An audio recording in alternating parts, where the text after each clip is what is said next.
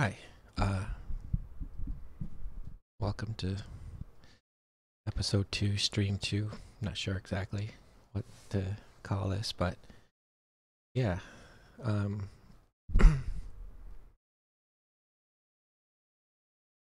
not sure if anyone's ever gonna watch this, but I'm just gonna like talk and pretend that I actually have viewers, and yeah. I understand that like what I'm proposing to be talking about is like ridiculous in scope, but I don't know. I just feel like I have ideas that aren't I don't think are talked about often enough, and want to share them some more. So with this, I don't know, title like "The World and How to Save It" or solve it, I should say. Um,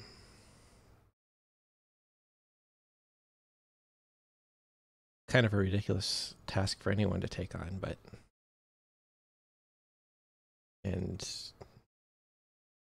I'm probably like among the least qualified. But I'm not gonna let that stop me, I guess. So I guess fundamentally, watching my last stream, it wasn't as good as I had hoped, but it wasn't as awful as I thought immediately afterwards.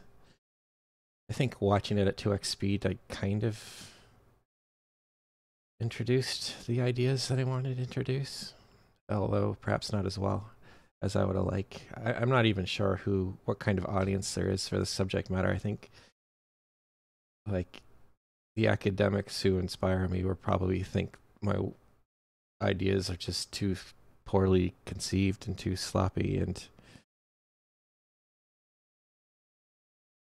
at the same time I'm still gonna try. Perhaps like eventually, if I keep at it down the road, I'll have a more professional presentation that's would be more acceptable to a wider audience. But for now, I'm just gonna shoot the breeze, do my best. Okay, so with that preamble out of the way, I guess today's stream, I wanted to talk, as I mentioned last time, about the platform that I want to build for conflict resolution. And I think one of the things I did last time I did really poorly at is I kept trying to define my idea of a democratic proto-ocracy, and kept failing, kept searching for the right words. So I kind of want to talk a little bit more about that. So I'm going to bring up my old documents here.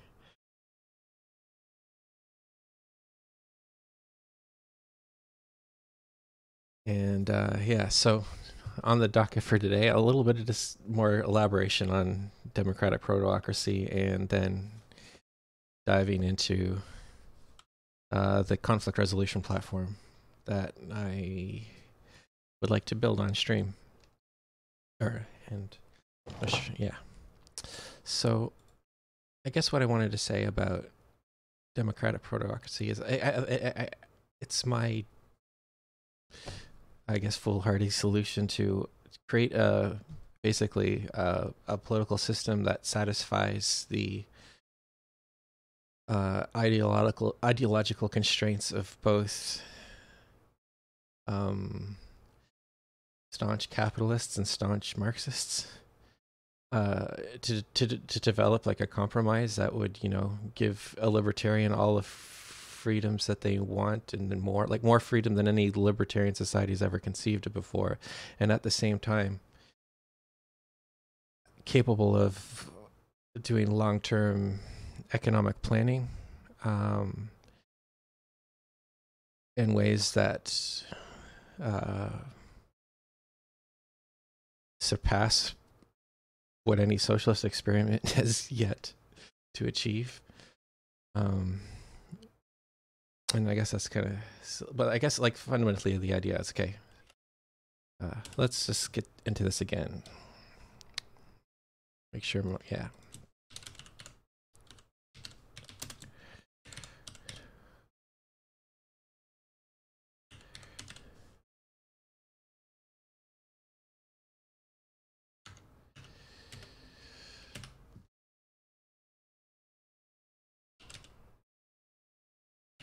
So, as I just said, the goal is to meet the ideological constraints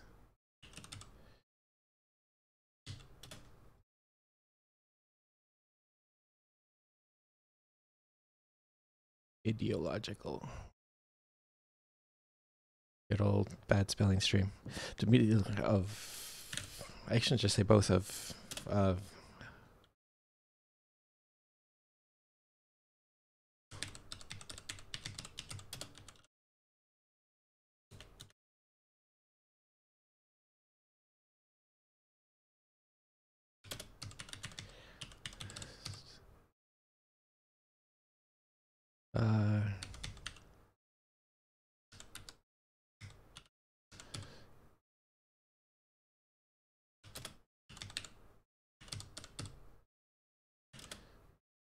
I guess the only thing that this wouldn't make happy is authoritarians. That's like, I can't, I don't know if I can make authoritarians happy, except for, I think most people want authoritarianism. People who do want authoritarianism think it's the more competent way to go for some reason. But I guess my object is to persuade an authoritarian that this is a more competent alternative. And of course, but why? How can you? Because capitalists seem to want a free market, supposedly, that basically just I kind of think of the free market as like an algorithm to allocate resources. That's basically, like, from a liberal point of view, is supposed to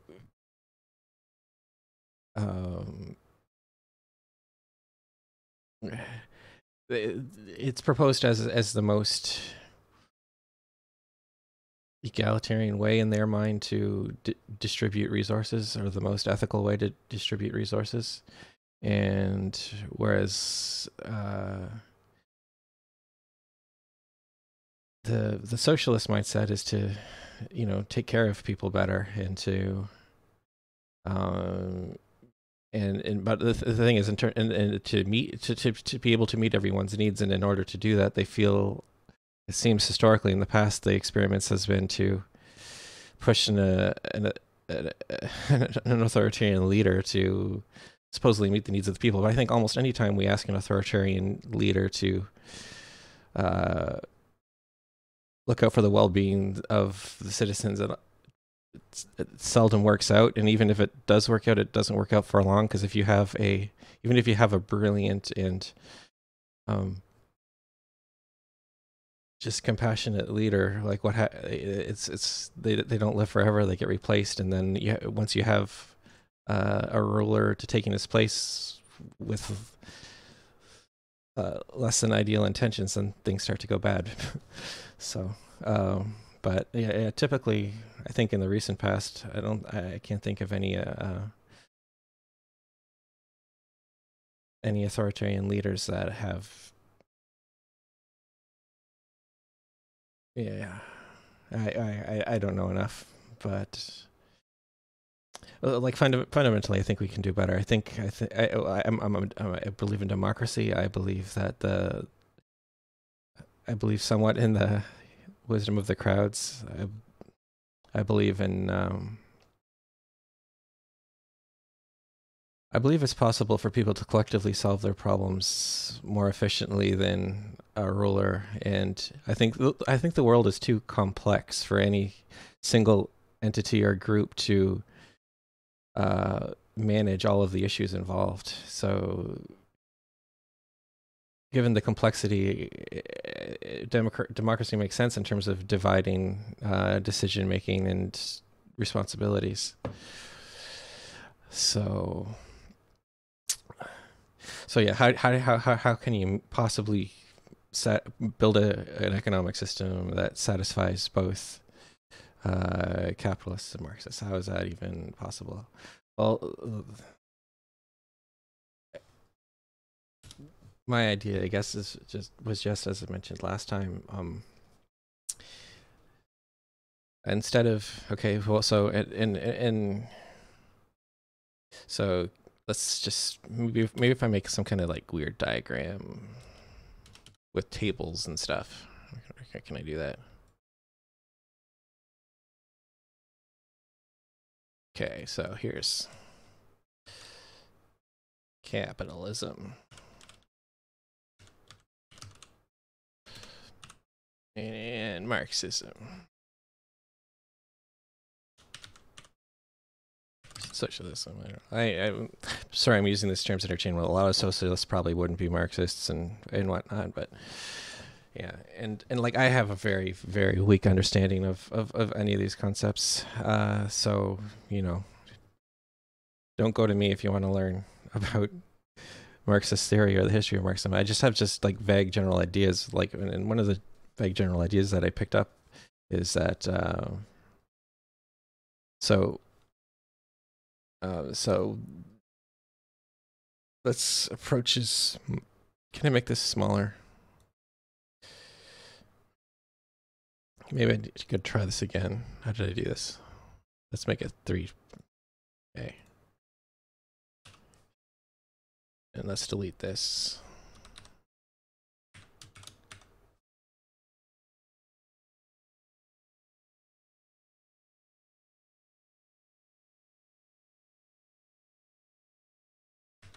All right, try again.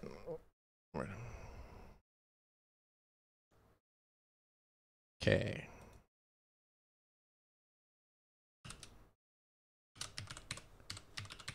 I'm just totally like, this is not rehearsed. And I'm just pulling this all. So sorry for this is sloppy, but sloppy is basically the best I can do. So what's we gonna do?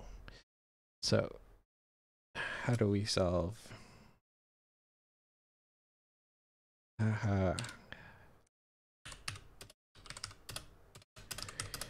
Allocate. How to best allocate.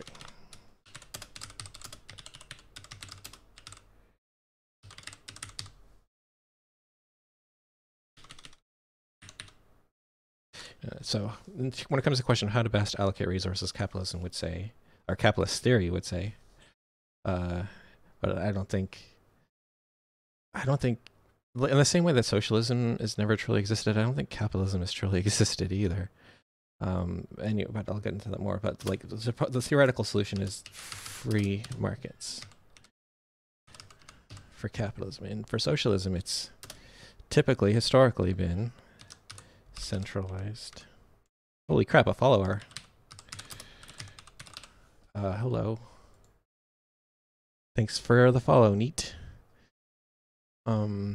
Sorry, I'm just a kind of a sloppy thinker with big ideas who feels like sharing them, and that's what I'm going to be doing. So, and oh man, I should make this. So whereas capitalism says free market, socialism says centralized planning. What I like, democratic proto-ocracy, is basically I should put this. I should have made this a 4. What's wrong with me? All right.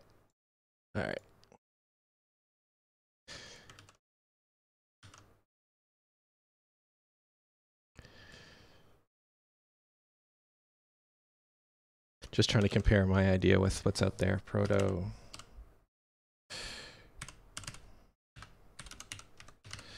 So it's not the best name in the world, but it's all I got right now.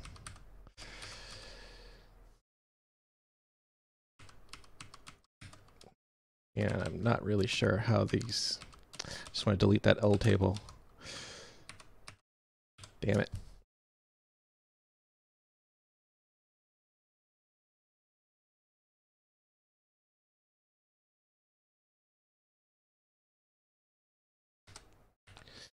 Okay, so what do you in a democratic process? Here's so much build up. Distributed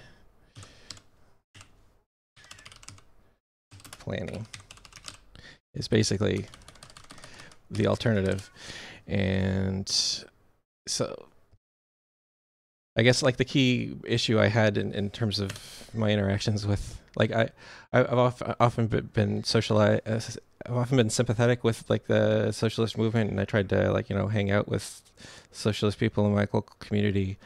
And I guess the issue that always comes up for me is that I just yeah, can't get past this. And when anyone there's various any kind of like pressure to toe a party line disturbs me, and any kind of talk of any kind of like dictatorship of a proletariat, like any kind of talk of dictatorship or proletarian, dictatorship of the proletariat, it just rubs me the wrong way. I don't think it's, and I think it's still all too common. Like if I don't believe in the idea of of a violent revolution. I don't think that could ever solve anything. I think it's I've heard many times like it's much easier to destroy the old than it is to build the new, and I am not at all interested in destroying the old. I just want to build the new, and I think if we do a good enough job building the new, then the old will just disappear on its own. So how do we do distributed planning?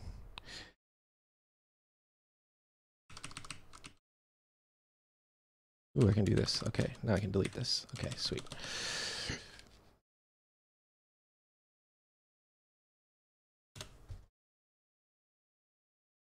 Oh, hey. Yeah, hi, that's the, sorry, I wasn't keeping up on chat. Yes, I am kind of, this is basically a personal catalog of my ideas. I'm just kind of streaming right now to actually start writing my ideas down. I have one stream previously. I talked for like 3 hours, and I don't know how long I'll talk tonight.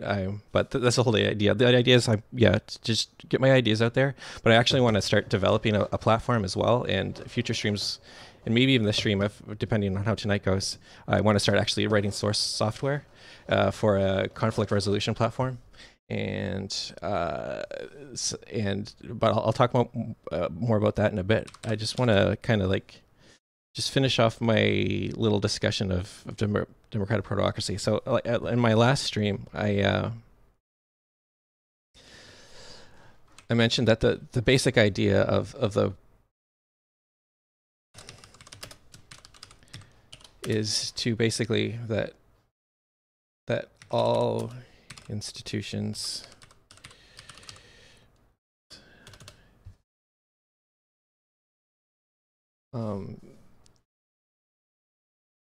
okay, well, like, basic idea, there's many basic ideas.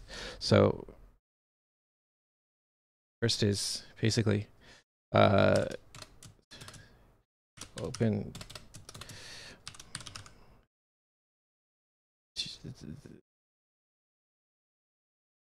ooh, this is tricky.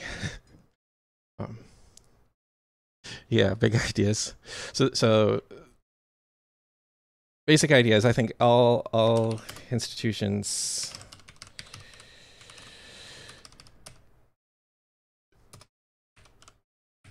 should be modeled in such a way that the model is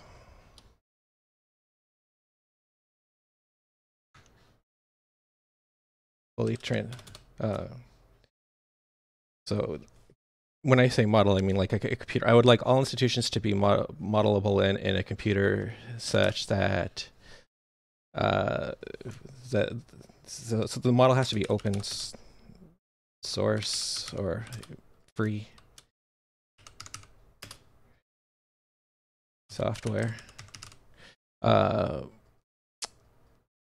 and open to inspection by the public, or at least everyone who interacts with the institution.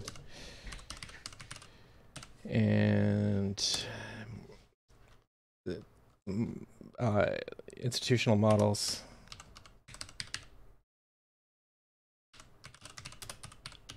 should account for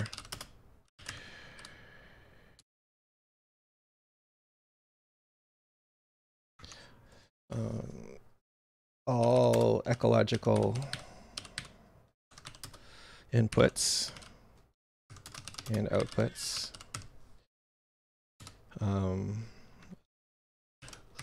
labor requirements,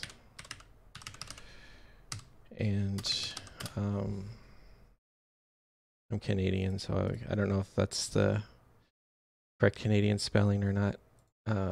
We like to add U's after our O's. So yeah, so when I say labor requirements, I mean and protect the privacy of people who work in the institution and people who interface with the institution.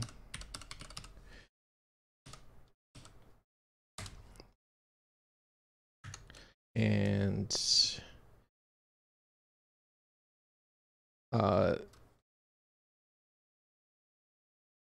yeah, institutional models should strive for a common spec such that they can be plugged into other models.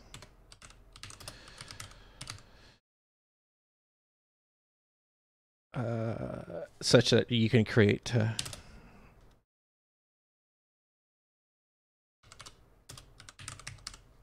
full models of an entire community, country, and ultimately create a full simulation of all ecological and economic activity on the planet. So that's like the pie in the sky kind of a dream. I think like if we were able to have a full, like imagine a kind of a like Google Earth or that was mixed with a little bit of like SimCity and civilization, such that like you could see the whole planet and you could zoom out and you could see I don't know, when you're zoomed out, check out how much carbon's in the atmosphere and how much, and then zoom in a little bit and check out, okay, how many trees are growing in this country and how many trees were cut down in that country, and basically just a way to transparently keep track of everything that makes it easier for people to participate and easier for people to get better access to information. And the reason I'm talking about democratic proxy, it's like a kind of just like a long-term vision. Like this is kind of where I see like where we could move beyond the argument between capitalism and socialism and try to build something that works, that people can agree to. And I think it's hard to argue with the idea that like everyone's always arguing for more transparency in government, and people often ask for more better working conditions for workers. And when I say institutions, I don't just mean I mean all sorts of institutions. I mean everything from that's commercial, from like a coffee shop to a giant conglomerate like Google or Disney, but yeah, it's a little complicated. And of course, in those local institutions like the libraries and fire stations and hospitals. Yeah, and like I think to work towards a democratic partocracy would mean that institutions themselves would strive to to model their own institution in a transparent way that people have access to. And then eventually, yeah, we can plug all of these models together. And yeah, so ideally, so if all of this stuff was modeled and somebody wanted to make an improvement, yeah, like, yeah.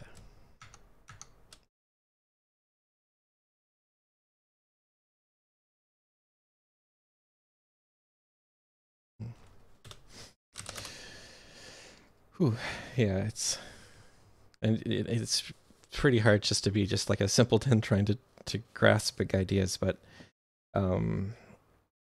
I guess I find it just really frustrating, like watching the news or listening to lectures of academics, and they're all just like, to me, arguing over how many angels can dance on the head of the pin of a needle.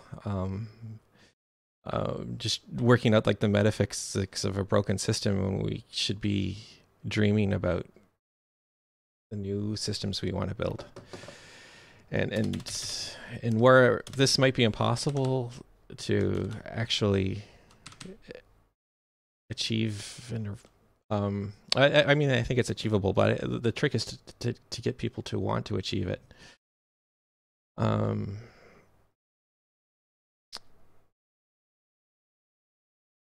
But so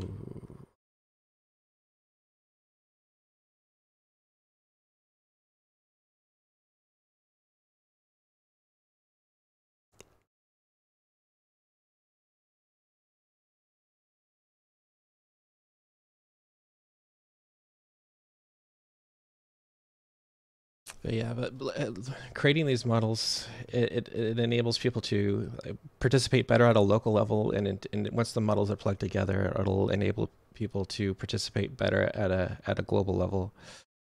And so I mentioned last time that like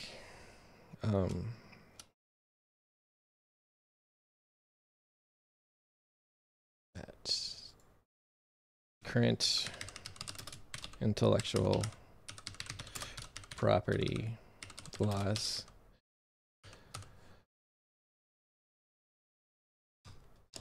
are kind of a roadblock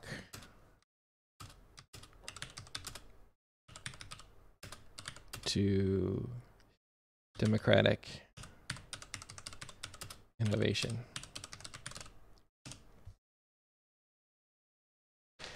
And like the intellectual property laws we have, like patents and copyrights, they were created to promote the progress of science and the arts. And I just don't think they work very well. I think that instead, like, I think I don't think it's possible to be a capitalist and be a proponent of contemporary intellectual property laws at the same time. I think, well, patents prop up corporate monopolies that wouldn't exist otherwise. And same with copyrights. I think copyrights can be replaced with attribution rights and privacy rights and permission rights. And I believe patent rights can be replaced with royalty rights and attribution rights.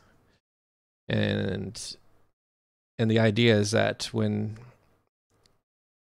someone makes an innovation, instead of granting that person the monopoly on the innovation gets shared with the world. I mean, like a patent, you are publicly supposedly sharing it with the world, but the way things work now, patents, like eventually they become generic, and some things get out, but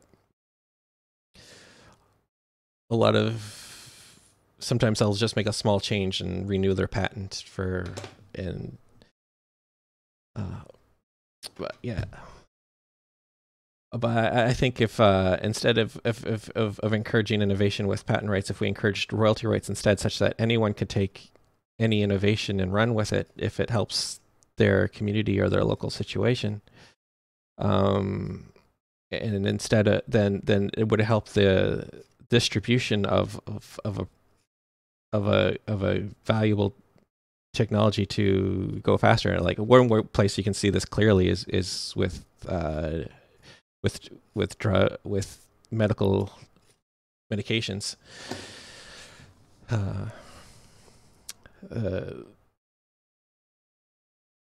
Like I'm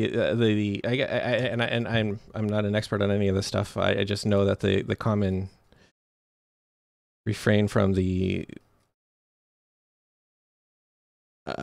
pharmaceutical industry is that like they absolutely need their patents to raise the funding to do the research to create new drugs. But like I am pretty sure that there's a demand for these drugs would exist anyway, and a lot of the funding is already public. Like a lot of the research is happening at public universities. Before, I mean, they do pay a lot for trials, but there's very little transparency there. There's so many issues to get into, but I think it's enough that I think pharmaceuticals is different. Like good, like a pharmaceutical breakthrough, I think just needs to be shared and the cost needs to be minimized so it can get to the people who need it as soon as possible. But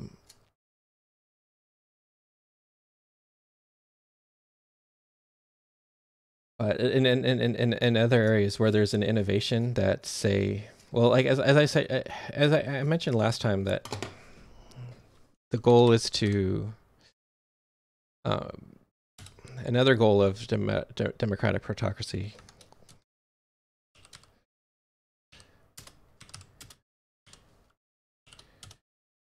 basically the goal is to maximize our humanity's collective ecological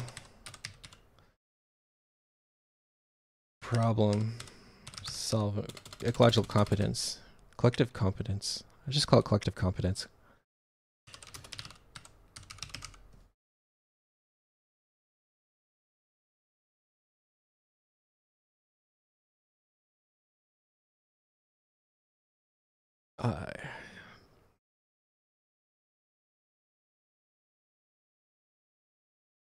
Yeah, I'm having really trouble, just as like last time, but I'm just gonna keep talking.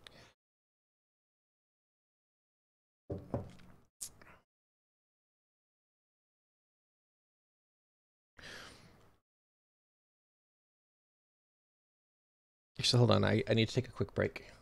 Be back.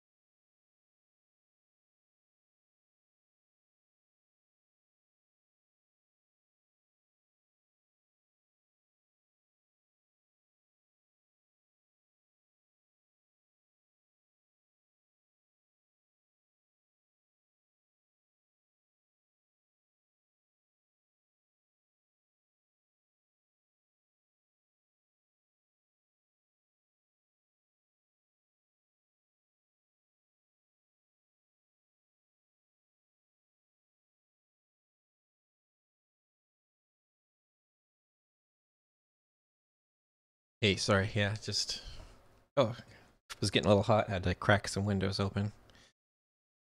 Get a fan out. It just get a little nervous. Actually, have people watching, and it's yeah. Feels so strange to like to talk about all this stuff because I just basically yeah, I'm not in a situation in real life where I can talk to anybody about this kind of stuff. So it's just like ideas that I've been thinking about for a long time, and it's like I want to be able to talk about this stuff. So I thought, fuck God, I'll stream this stuff.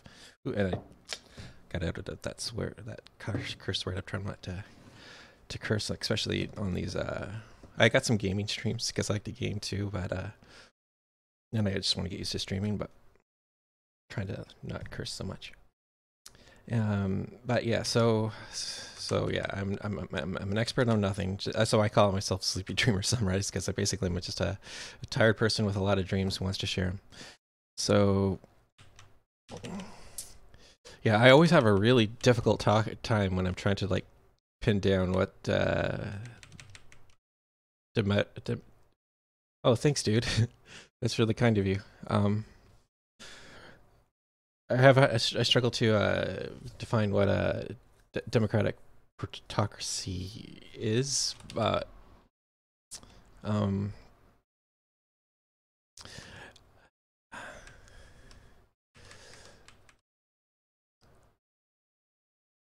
it's just the idea. Like I guess last week I talked about like the Internet Engineering Task Force, and so it's kind of where there's a group of people and institutions that developed the original protocols that the internet operates on, and they had this ethos like we reject like I can't remember the exact. Actually, I have the quote in this document. I just got to scroll up. Yeah, we reject kings, presidents, and voting. We believe in rough consensus and running code. So, like, what I see these like institutional models as is basically just running code, and the idea. I wish like everyone in their own communities could just like, oh, yeah, do a little bit more experimentation with their local institutions by like changing the code a little here and then trying it. And yeah, so I guess yeah. So another basic idea of democratic proto-ocracy is I kind of talked about this whole intellectual property thing last week, so I'm going to move on from that. But some kind of periodic update, institutional models.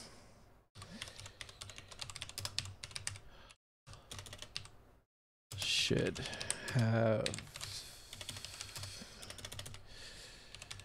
some form. And I don't want to like be too specific about anything, but I have lots of like ideas in this so for periodic update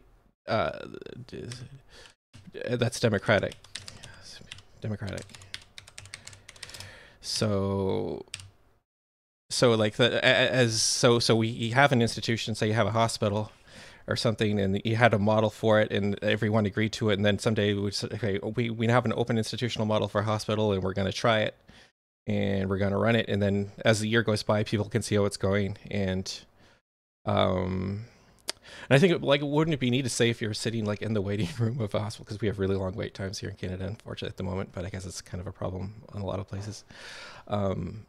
If you could, like, while you're waiting there, if you could actually see why it was taking so long and like what changes could be made to make the wait time shorter, and then like say at the end of the year when you can have like a kind of a democratic debate, and how you have this democratic debate, that's what I want to talk about next. That's the conflict resolution platform I want to propose next. But the idea is there needs to be some kind of democratic periodic update that in which all affected or all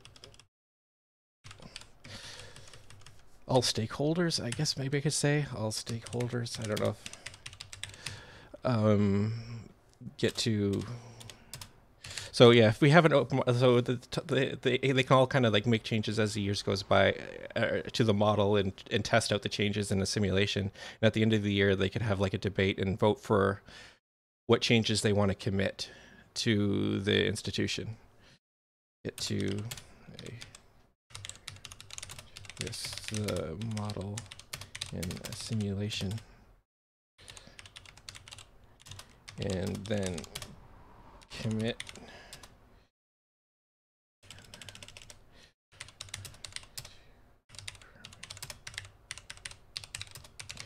and I think like what this does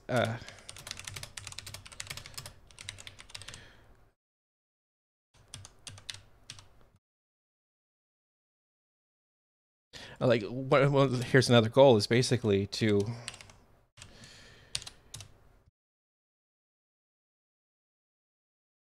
decouple that's issues. So like right now it's like everything is super tightly coupled.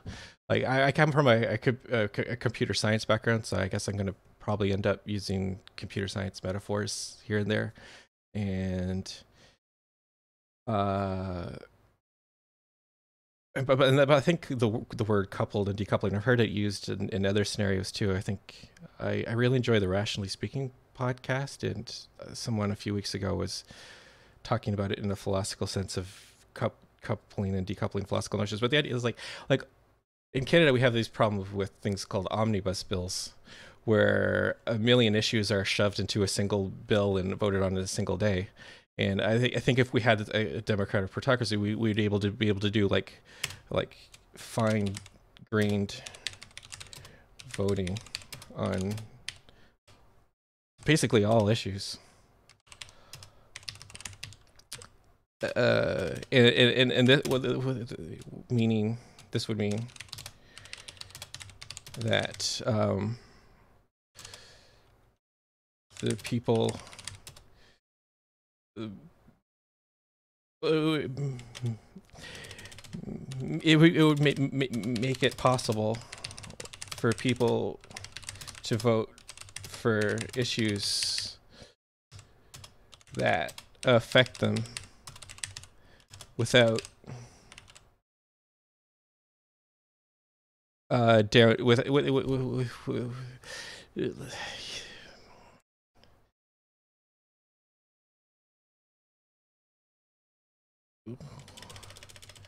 while causing minimal side effects to other issues.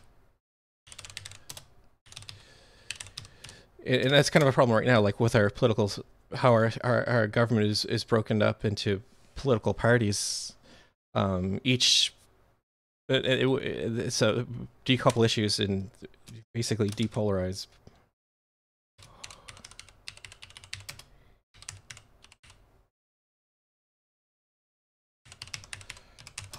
politics. Because yeah, because it sucks. Like right now, they say that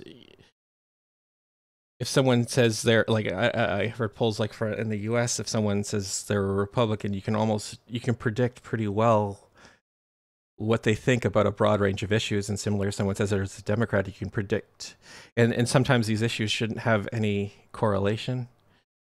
But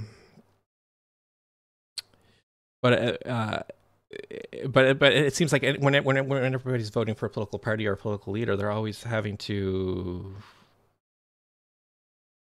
like, there's maybe one or two, everyone's got a different wedge issue that leads them to a political candidate, and but then like all the other issues that they don't care so much about that other people do care a lot about don't get the attention they deserve. In a democratic plutocracy, where everything's kind of broken down and people get to vote on like one issue at a time, one local institution at a time, then I think voter turnout would be better, because well, people would vote for the issues that actually affect them, and they would ignore issues that don't affect them. But then, so hopefully ensure that people get us, yeah. I don't know how to word this.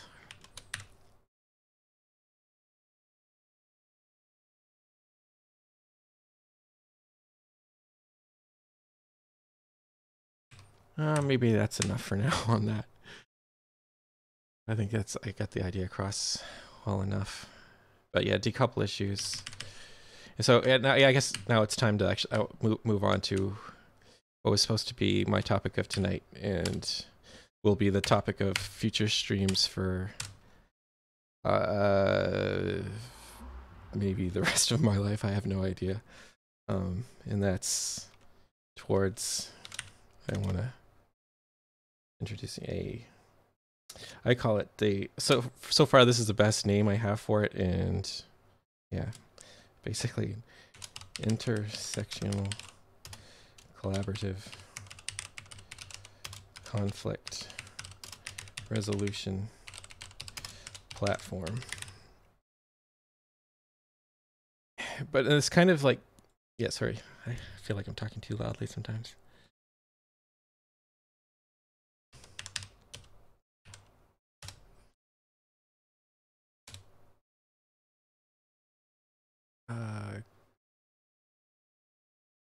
So this is basically when I talk about like periodically updating a protocol, a modeled institution. Here's one way that I think would be a good way to do that. But I think this would be good. This aims to be a tool in general. Like what I think more generally, this can be kind of seen as just a better platform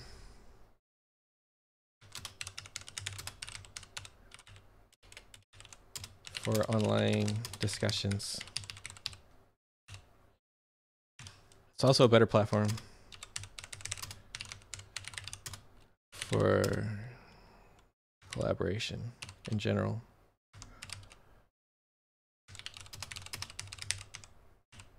For large scale.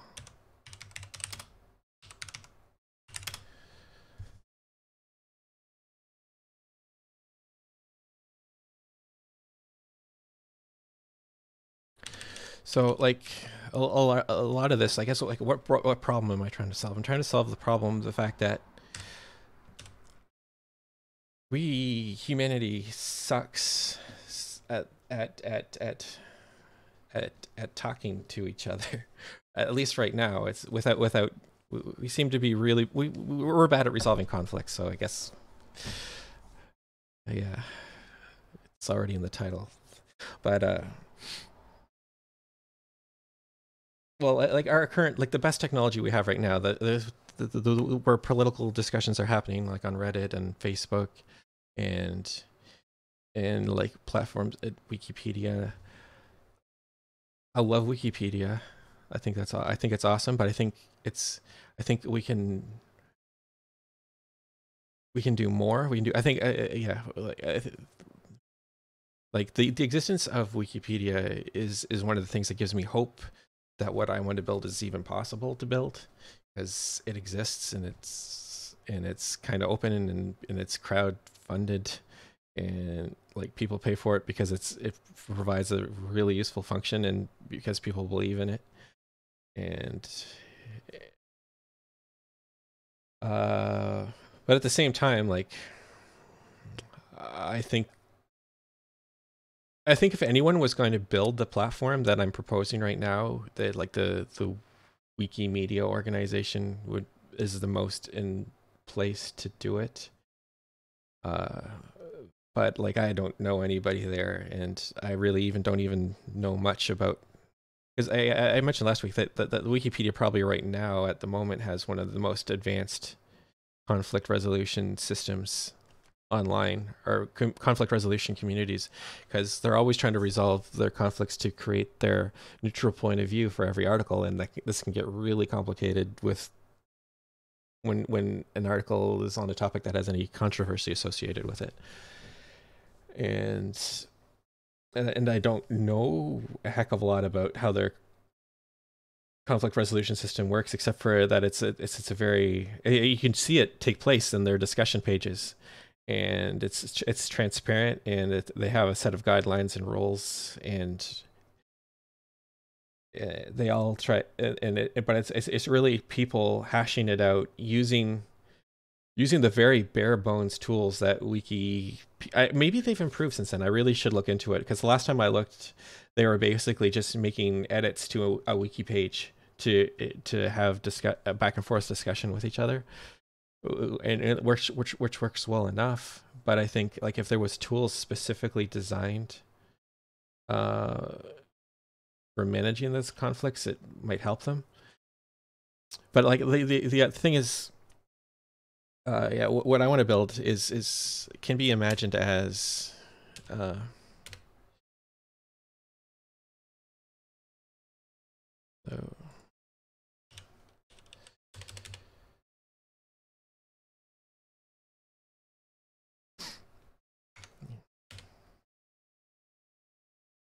it's kind of a yeah, a basic idea, rough concept. I mean, it's a hybrid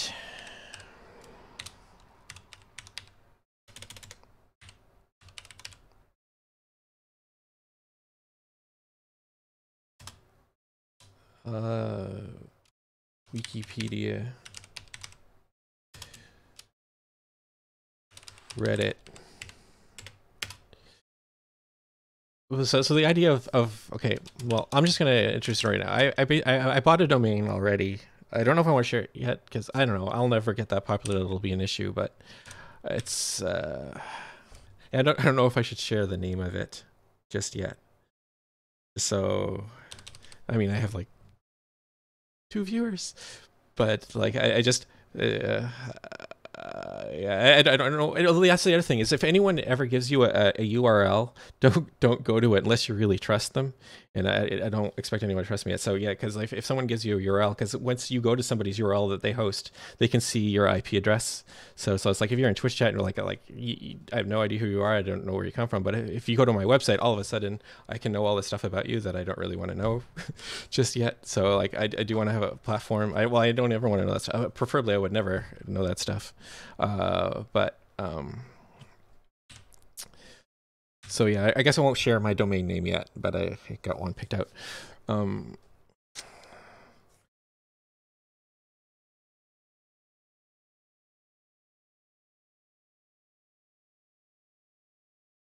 am I gonna say?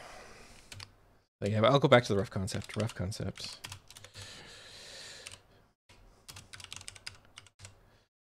I'll just try to define it in a sense. So instead of, imagine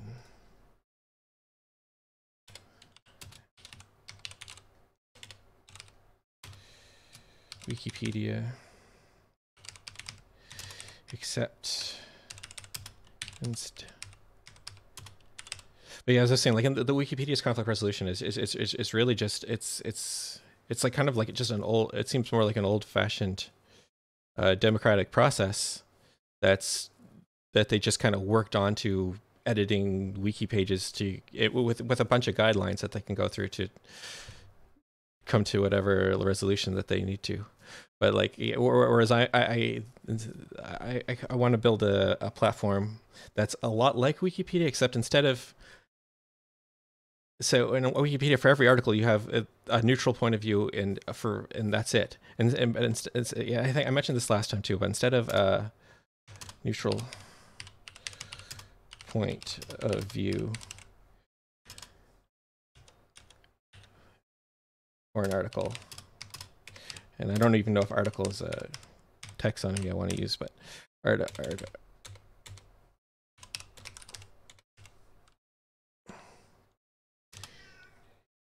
we try to. I gotta give it a name. I'll call it ICCR. I'll just call it ICCR.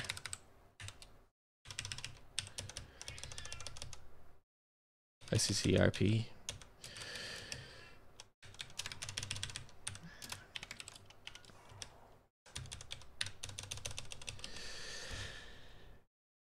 It's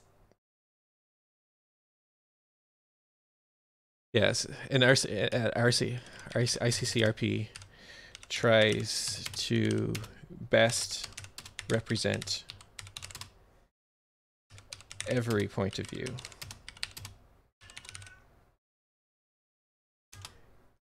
And I kind of almost want to underline this. Oops. That Control U underlined.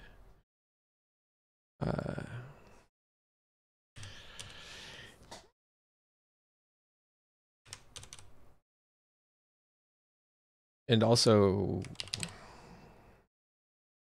have a system in taxonomy for highlighting the differences.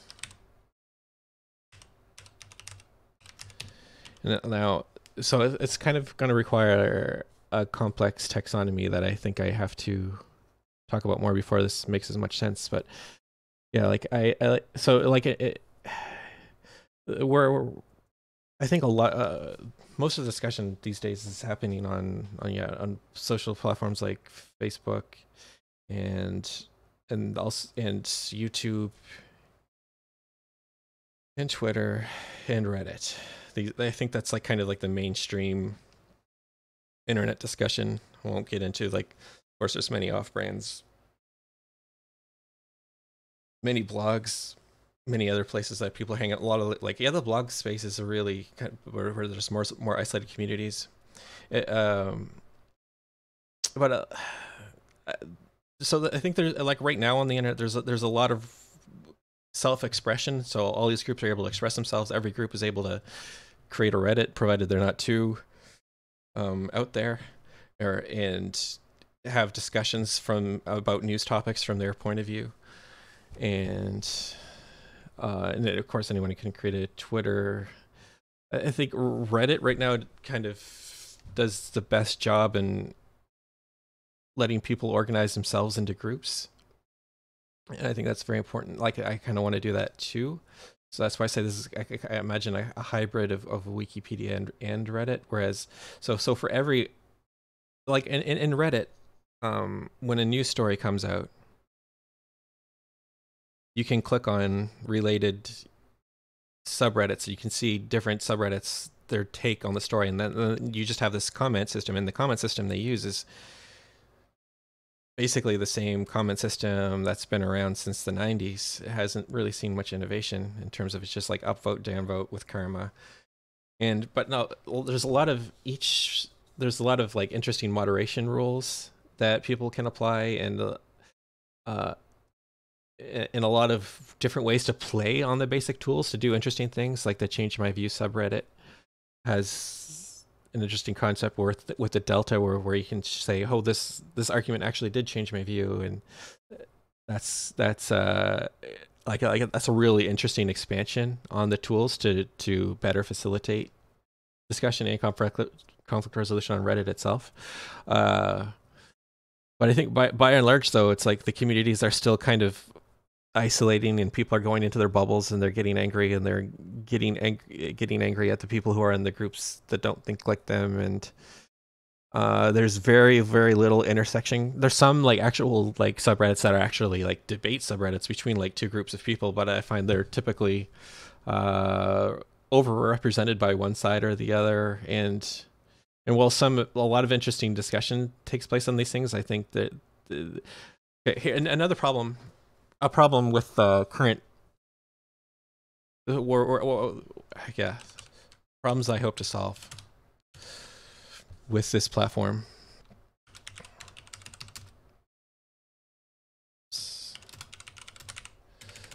Solve problems this platform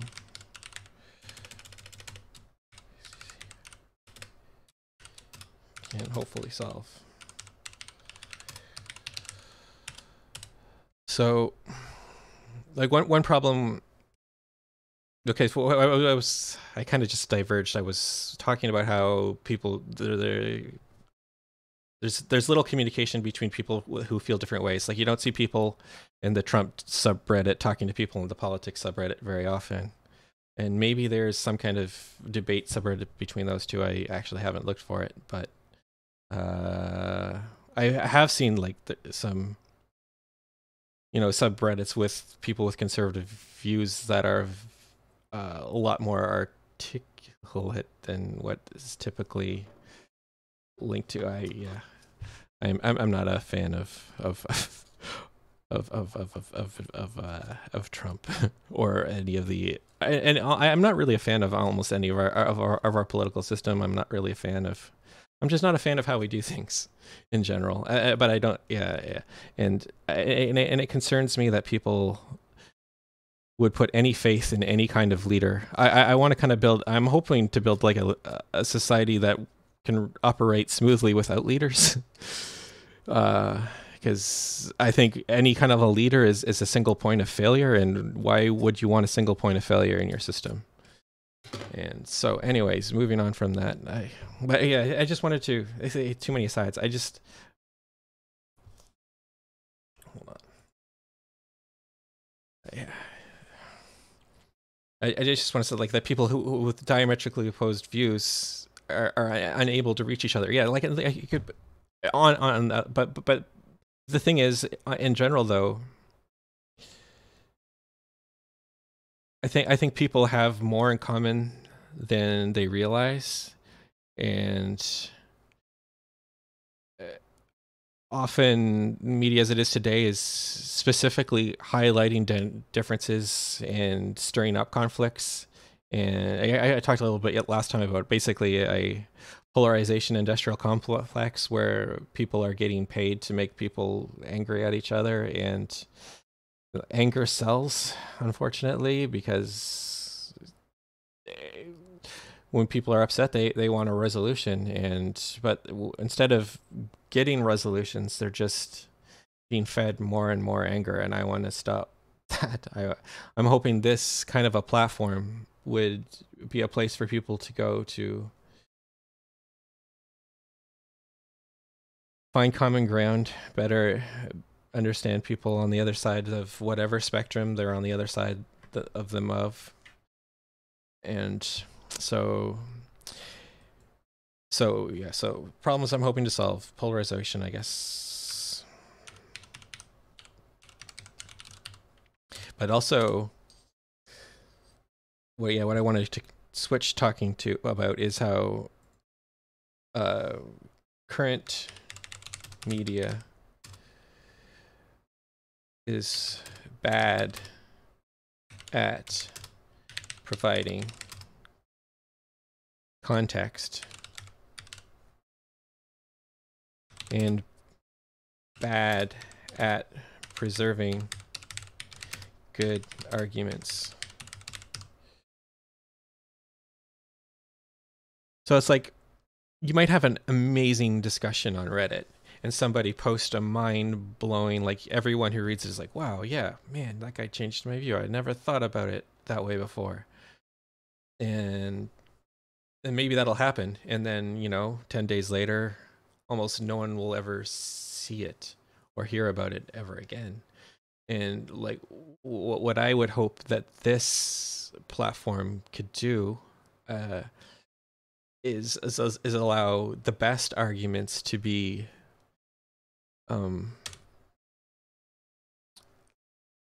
to allow.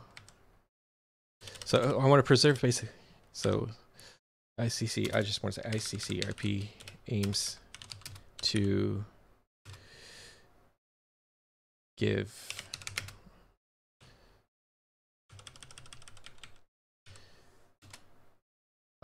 basically, imagine a story comes out, and that's where the taxonomy comes in. A story comes out. I want people to be able to. Well, thing is, like every group. Yeah. Thing is, like, I want to say something, but then before I say that, I have to say something else, and then before I say that, I have to say something else, and then I just get caught in the loop, and then I don't know what to say. So, but we're gonna just keep pushing forward and see what happens.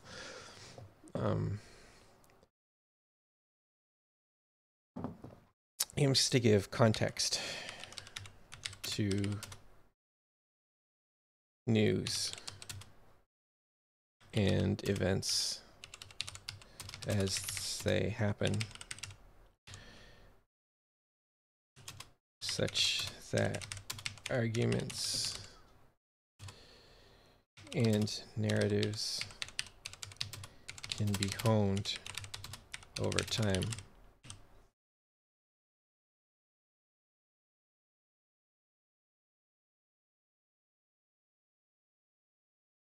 Now, the thing is, so I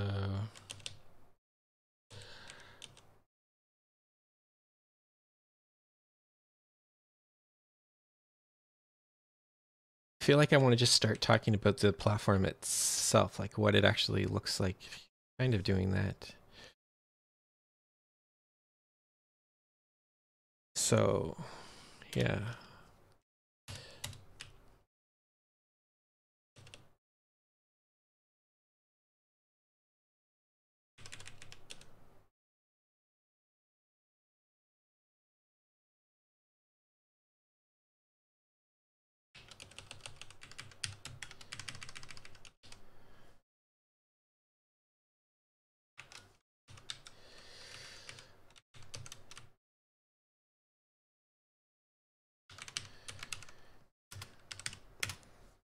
So I want to reduce polarization,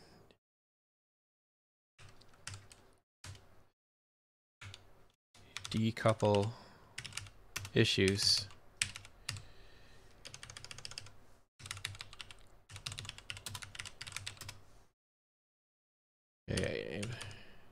aims to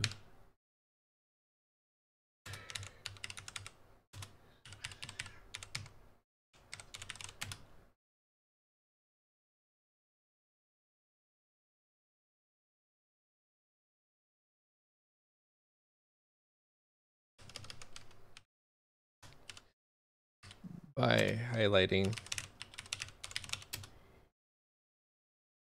both, by highlighting common ground and being as specific as possible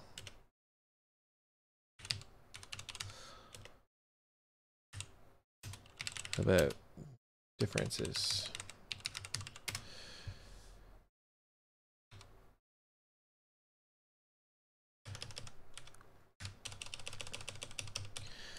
So yeah, I guess I'm just going to, how long have I been streaming? Oh, I see that. I guess an hour and 20 minutes. So I'm going to, for the next hour, I want to talk about what does the RCI, okay, ICCRP design. So hopefully, if not this, like hopefully next stream, instead of seeing a text document on the other half of the screen, it'll be source code. And so, but the basic idea, I'm not really a great programmer or anything. I have a computer science degree, and I got a job in basically data science, but yeah.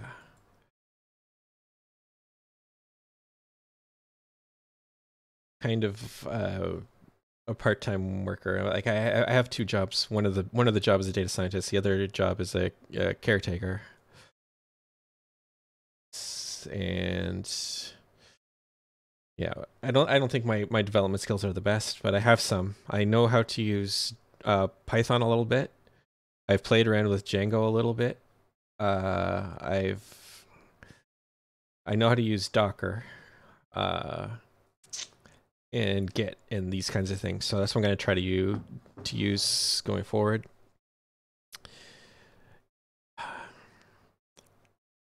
I guess, and yeah. So first thing, this I want so hopefully that's what we'll be working with next time. So now I just want to talk about the design. Like what do I want to build? I want to build, well, like ultimately I want it to be a federated service that anyone can run their own server.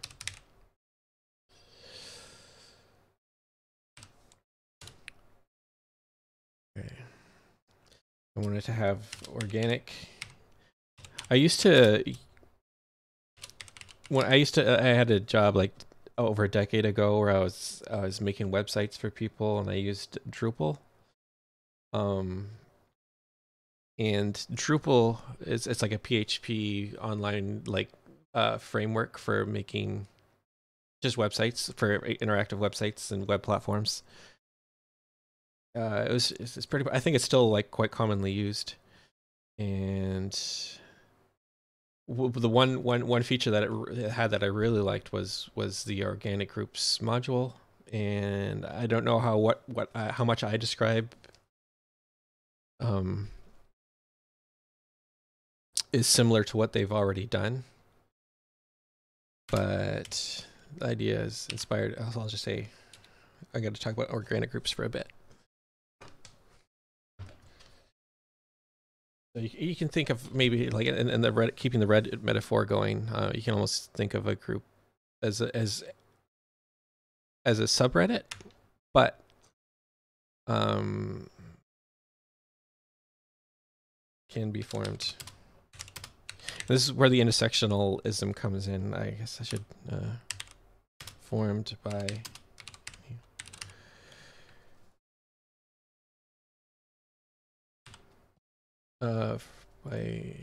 any group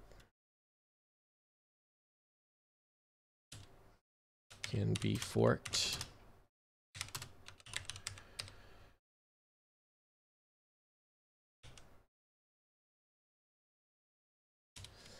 Can have their own moderation rules.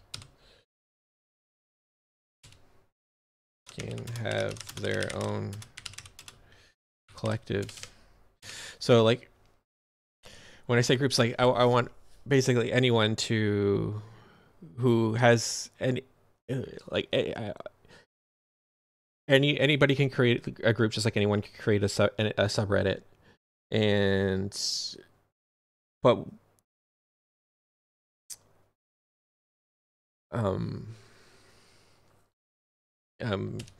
they can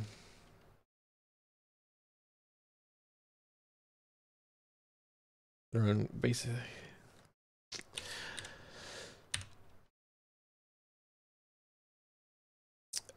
so can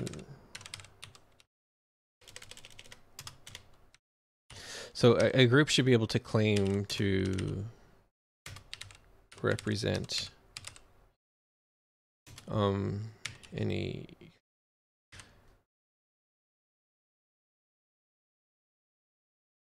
community, but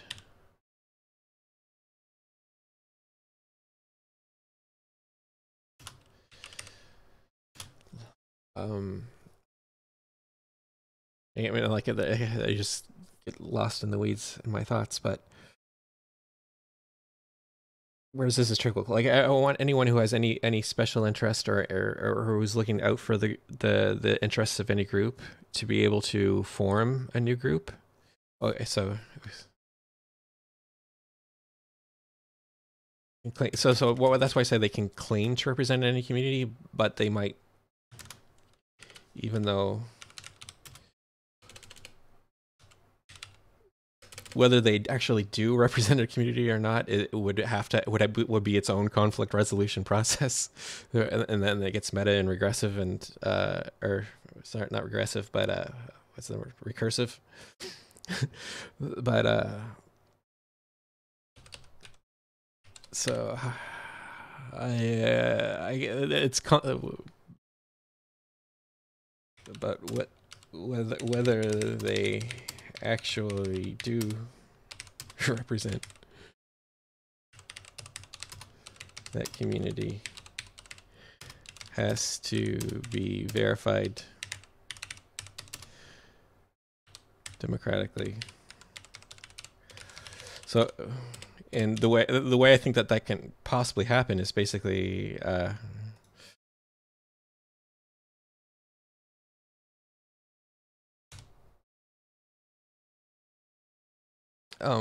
basically it's basically like super groups, like groups can form super groups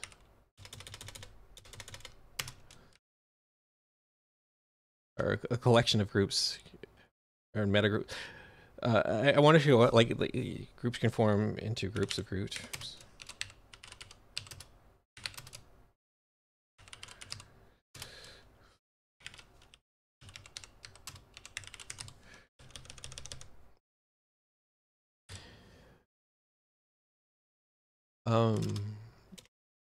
Around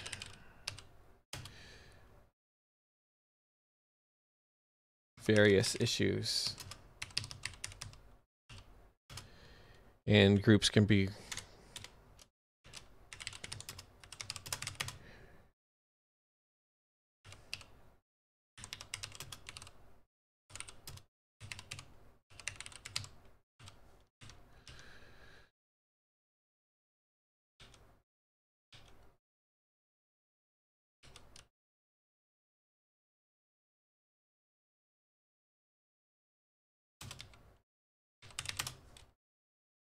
and of course, like not just groups of groups, but groups of groups of groups. Such just as totally and yeah. So maybe if I gave an example, like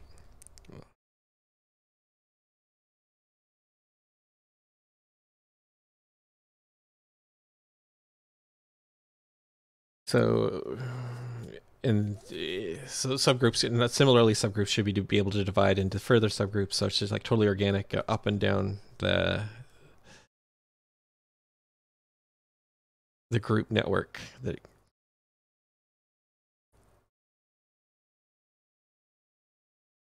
trying to think of an example that's not too politically fraught, but it's like all the ones I can think of are all politically fraught in one way or another that I'm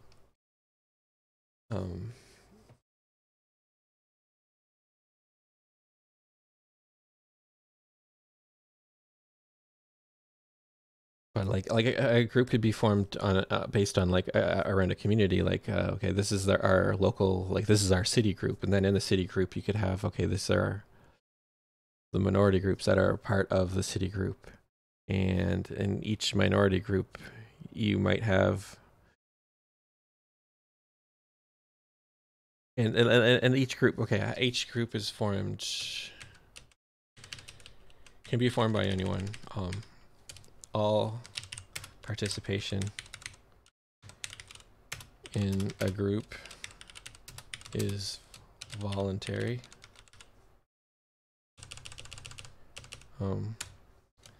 Formation of meta groups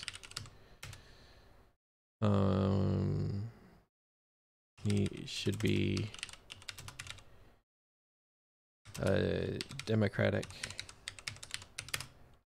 decision of the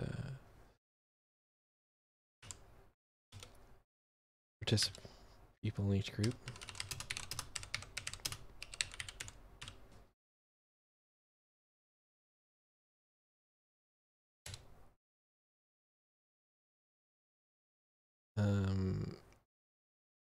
Creating a subgroup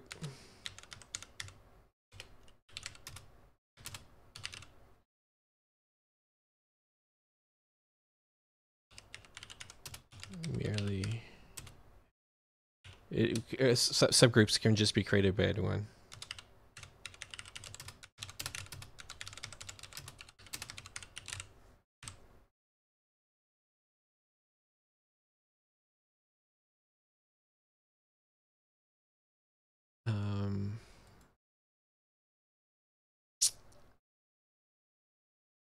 So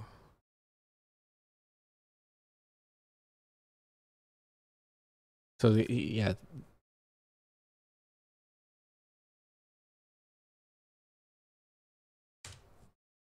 So a group is a little more complex entity in this platform than like the Reddit metaphor breaks down. Like Reddit doesn't really even have this organic thing. It's kind of just flat. It's just like every subreddit is just completely distinct.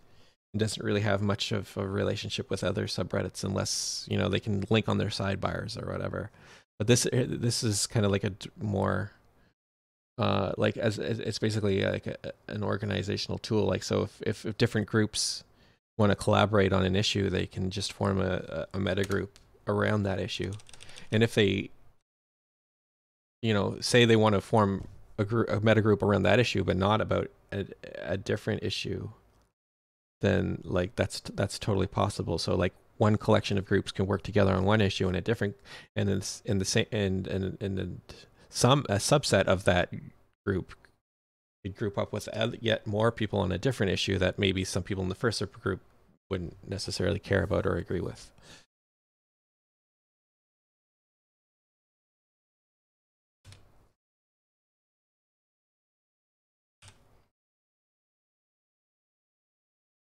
What else do I want to say about groups?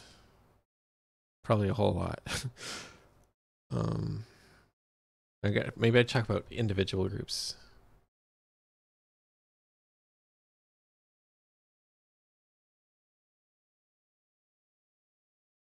Each group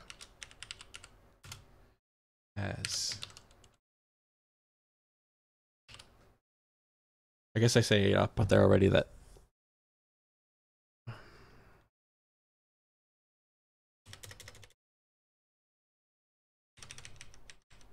yeah, maybe this move these 2 points down here.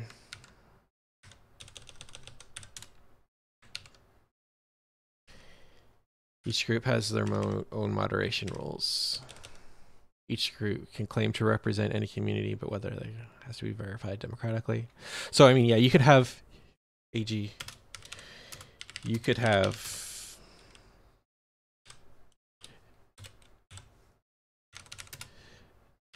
different groups of people, or just different groups claim to represent the same community. Or like if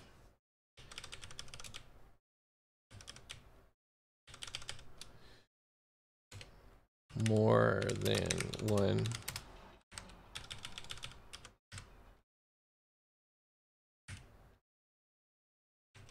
then these become competing groups.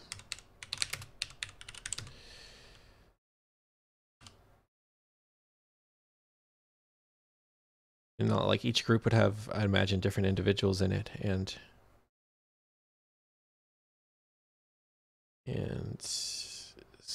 when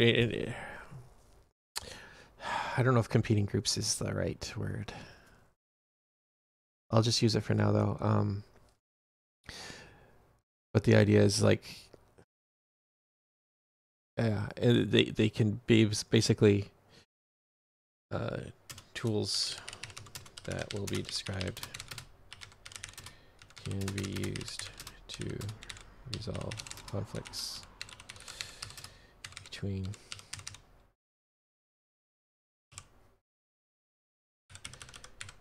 competing groups. But I'm going to get that later. We're not there yet. We're still just talking about the groups.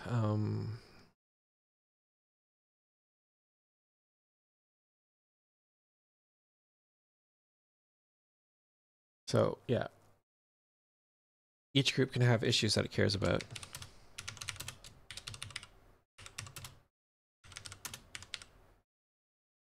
Or focuses on. Have multiple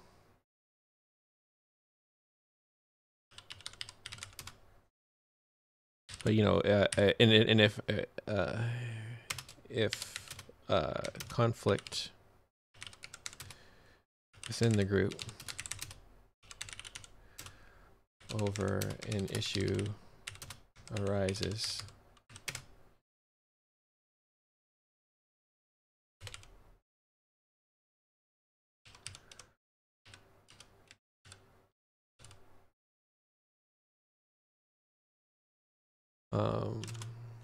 the group can be split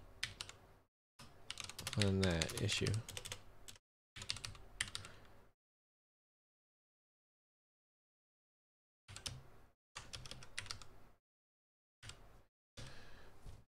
And like people decide which side of the issue they want and which side, and then they go into the conflict resolution segment.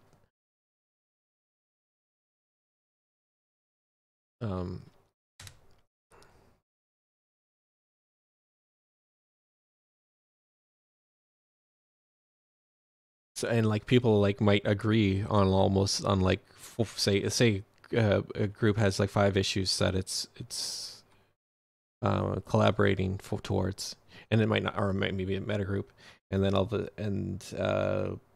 a disagreement comes up in one of them. Well, everyone can still work together on the other 4 issues, but they go into like a conflict resolution mode on the 5th issue.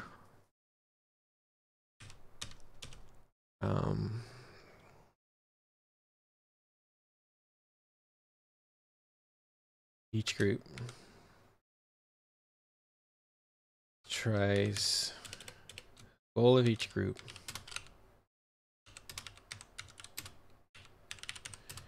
a goal should be to provide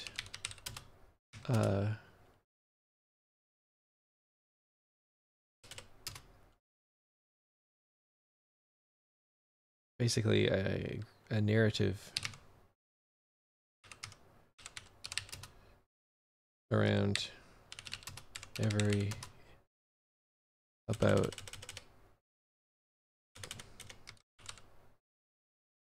each issue.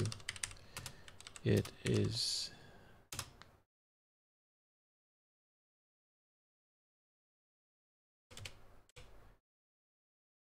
I guess that's a goal. Yeah, the goal of each group should be provided. Our goal of each group should be to provide a narrative of each issue. So that when you go to, I think like the issue that I want to address first would be climate change, and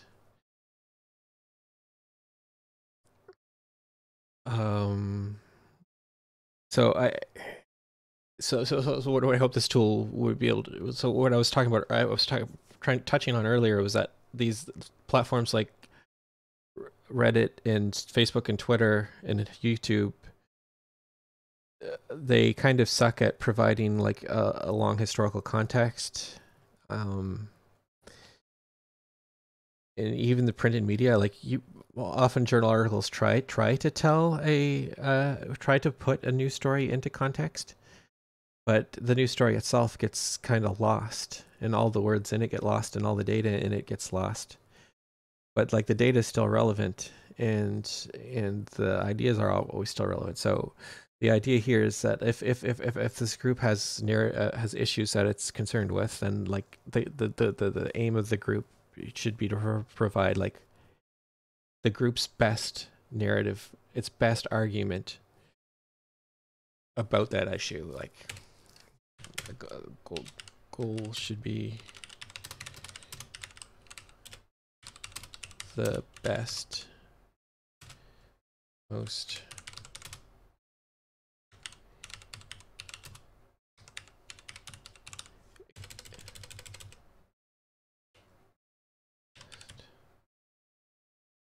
cohesive,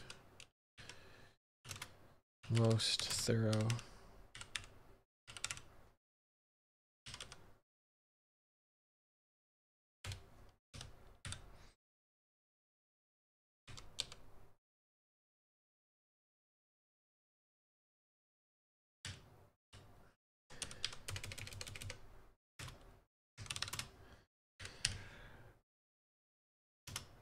so I don't know whether to call this a narrative or an argument. So I'm thinking like about the taxonomy now. I think this is a narrative because both argument and narrative, I think, are kind of somewhat distinct. Or I want to. Sorry for the noise outside. I don't know if you hear that. Motorbike just went by.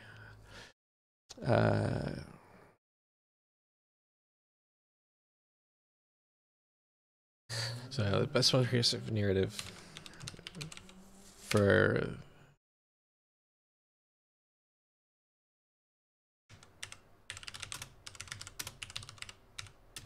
that attempts to inform.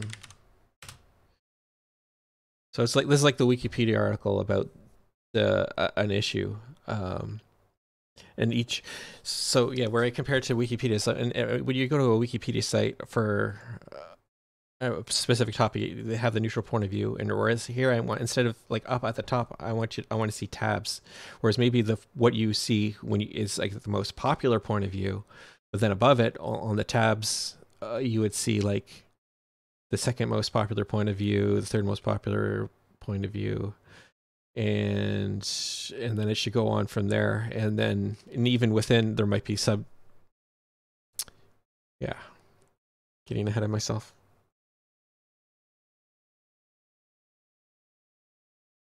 But yeah, the idea is I'm taking too long to say this. Attempts to inform and persuade.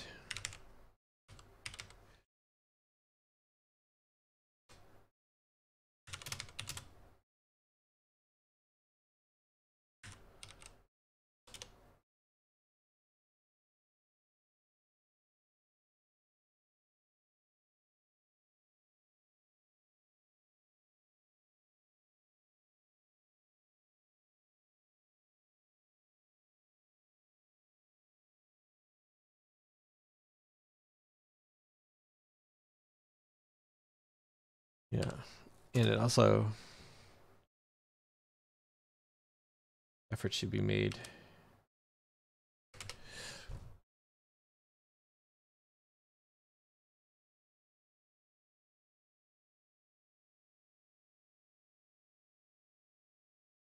there also needs to be, I guess, a meta narrative. Each group should have kind of I think I want to break this down a little bit more. A narrative about each. I just want to get this all on the same page.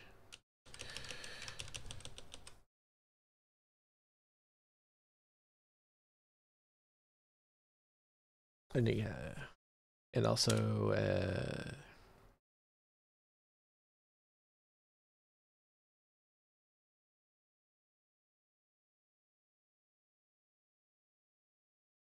meta narrative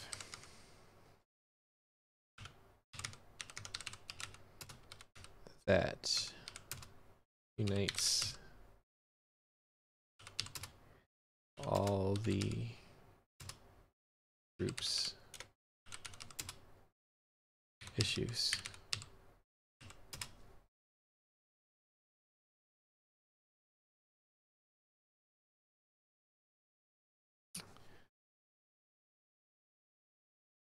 So, and what I'm hoping that this will provide is like, say a new news story comes out, and each group is able to put that story into context and use perhaps the story to augment their narrative, or perhaps use the story to criticize a different narrative that another group is having, but that goes into the conflict resolution part. But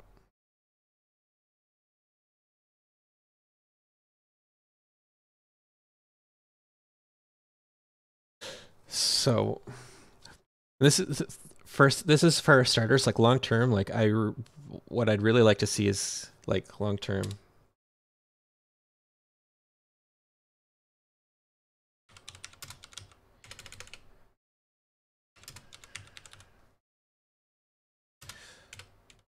For starters, I'm just going to keep it as a simple discussion platform. But in the future, I want it to actually be a actual modeling platform. Ability to, but I think for now I'm going to link to, yeah. Okay, so I kind of want to give away my domain name again. Okay, so instead of so each group has their own moderation rules. So each group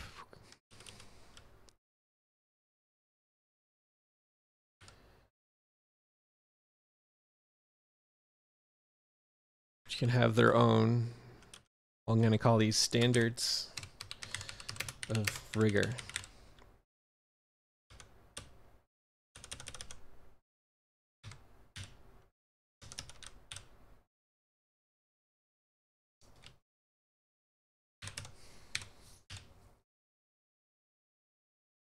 How many times did I use the wrong there? Probably a lot. Yeah, my grammar is almost as bad as my spelling. And what I mean by a standard of rigor is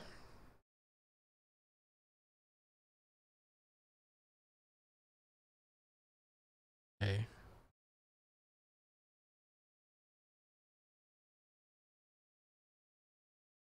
So I guess I think I just have to get into taxonomy. It's the only way. But I basically been talking about like the groups, but I'm getting into some more conflict resolution part.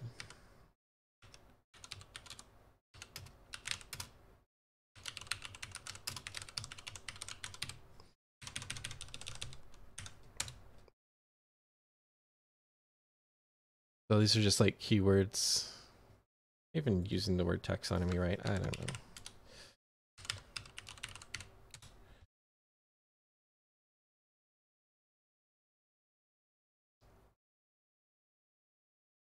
All right.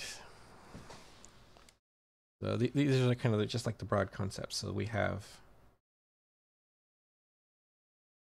narratives. Just going to list them first.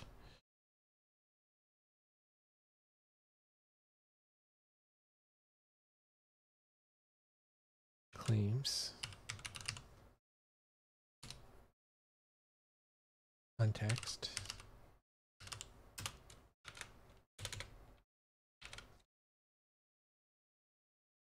Links between.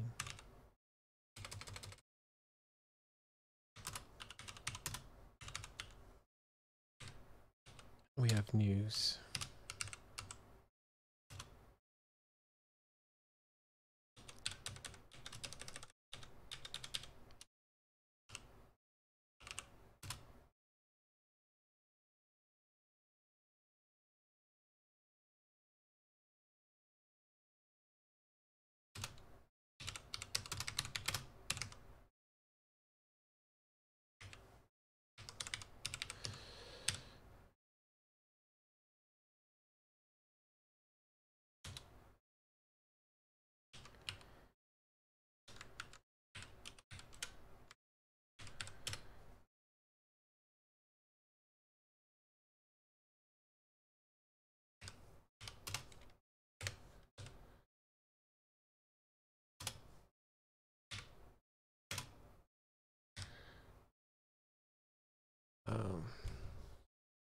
Issues.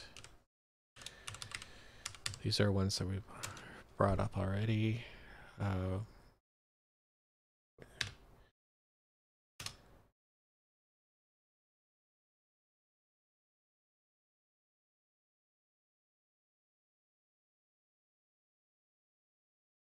Arguments.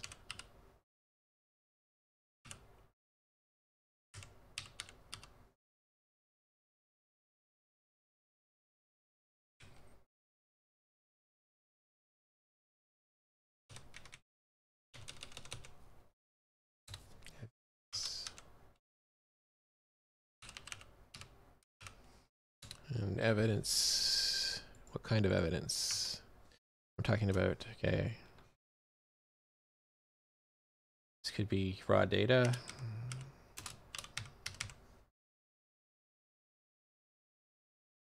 And can't have raw data without metadata about how the raw data was collected and what assumptions were made.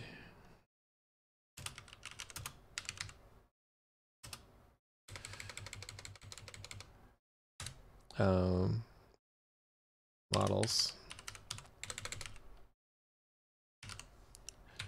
predictive models.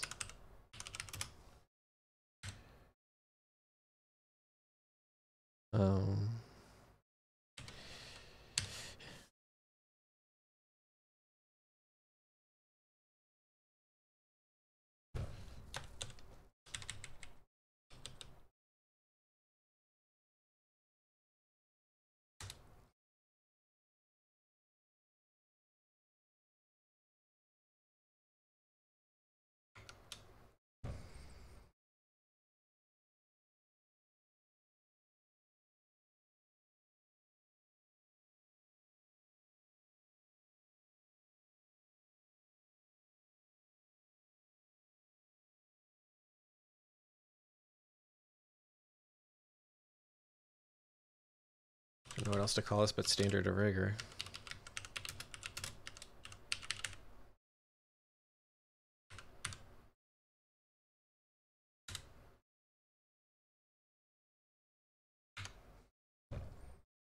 And this is basically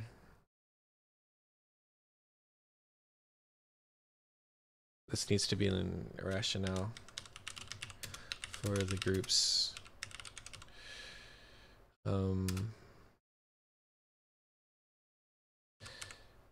standards regarding I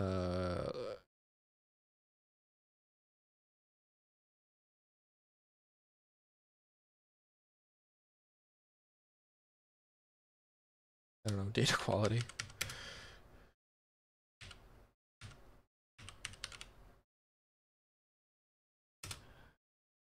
And accepted models.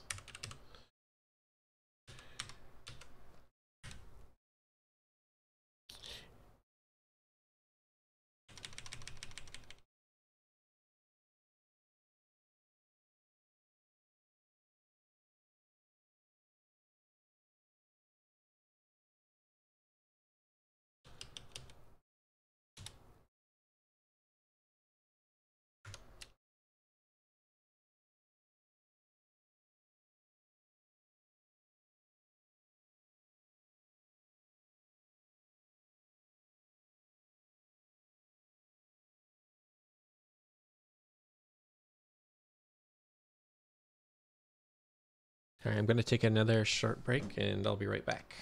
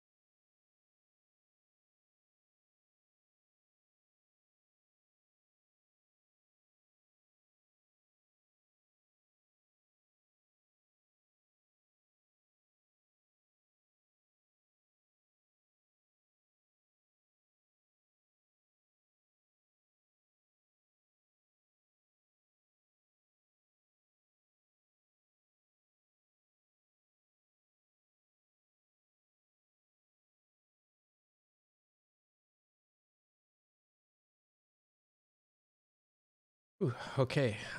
Yeah. So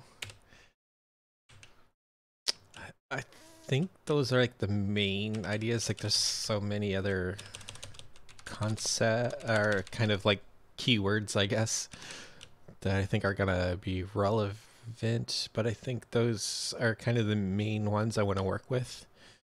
So we have this idea of this basically organic group structure where you can have supergroups and groups of groups and subgroups that just basically split based on the willingness of people to either participate or not in whatever group.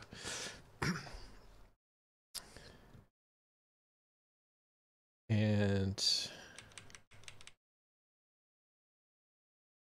like there's so many layers and so many complications in terms of like security, in terms of making the system so it's such that it's not gameable. Like the goal of the system is to build a collaboration tool that's as hard as possible to game. I guess I should talk about that for making. Okay, I should talk about that for a bit. Making it how to make it hard to game. Tries to be hard to be resistant.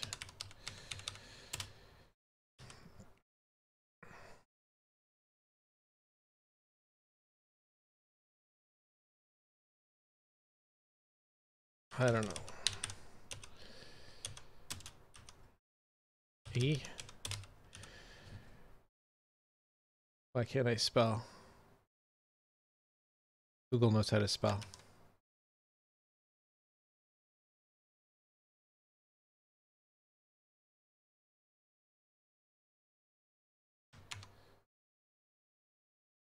Oh, I didn't. There we go. I didn't see the missing S. Okay, ICB tries to be resistant to being gamed by automated systems.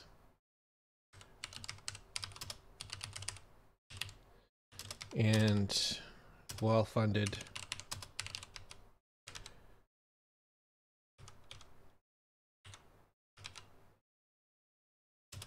or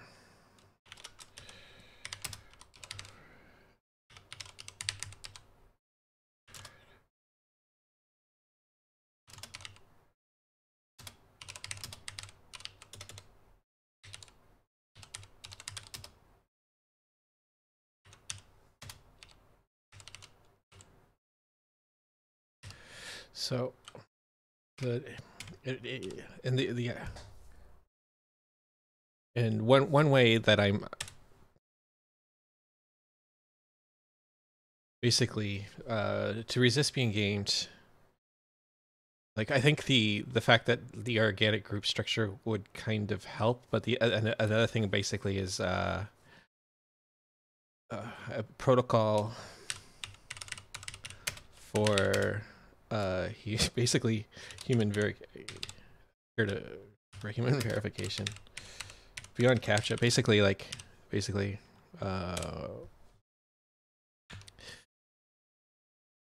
as slow as this might be to grow, I think access to a group, to platform, or basically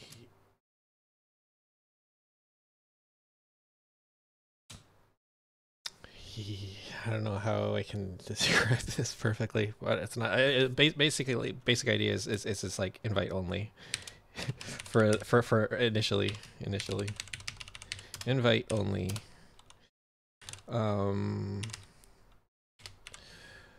Bots allowed, but must be identified as a bot. When I say bot, like I don't know, maybe someday we'll actually have artificial intelligence, and of course any artificial sentient being would be totally welcome to use the platform as an individual. When I say a bot, I am referring to a thoughtless machine that was just coded to disrupt like a spam bot or whatever. So future AI, I'm not talking about you when I say bot. That's, bots must be bots. So yeah, a bot pretending to be would be banned or whatever. Whatever. I think that's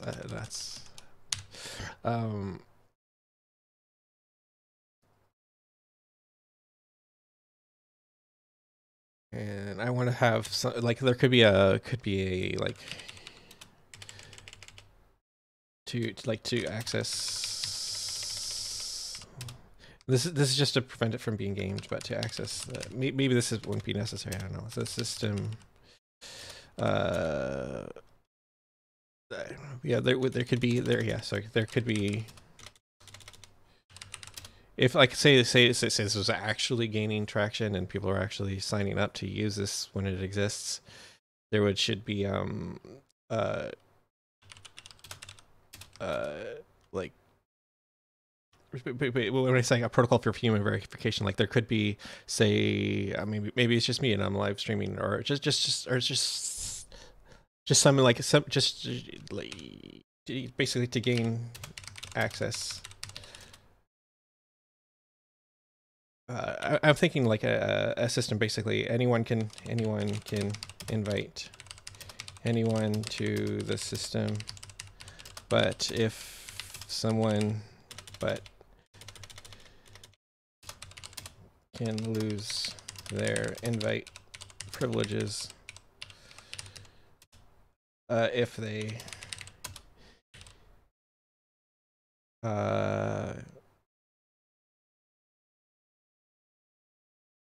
if they abuse the system. I don't know. One way would be like to invite a bot claiming it's a person to and another would be to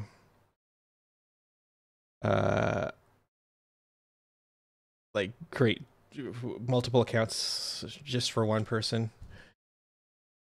One thing that this would be difficult, this human verification procedure would not be able to prevent like somebody from actually just paying a group of people to participate in one group or another. But that I'm thinking like, yeah, so each group actually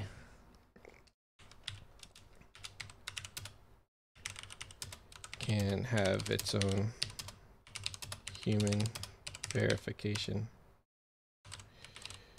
Or yeah. Protocol.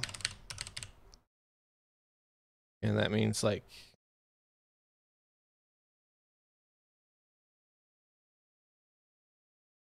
or just maybe stakeholder verification protocol. And that's like basically so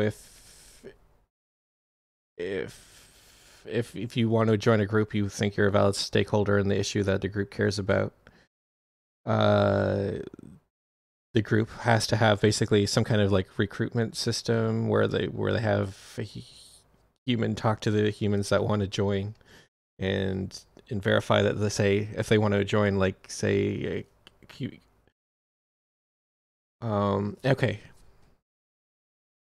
And then so yeah, I want to say like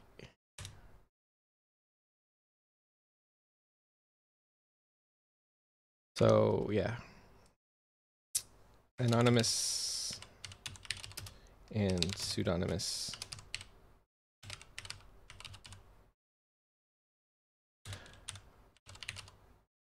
Hold on a sec, sorry. Yeah. Anonymous and pseudonymous.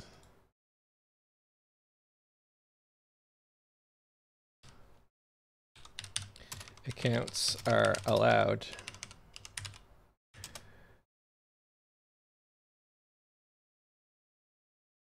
But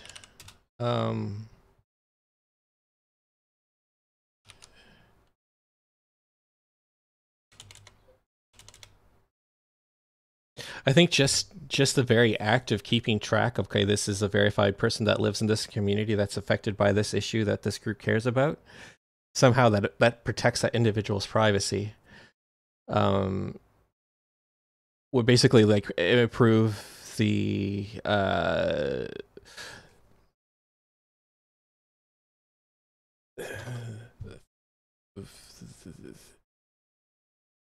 that a group's not just faking. So so and like people can still should be able to publish anonymously, absolutely, and or pseudonymously. Pseudonymous is basically anonymous, except you can build a reputation for your pseudonymous account. But I think when it comes to deciding like local issues, the fact of that a group that's discussing that issue actually has verified stakeholders would be really relevant as to how much sway that group has in the deliberations about the issue.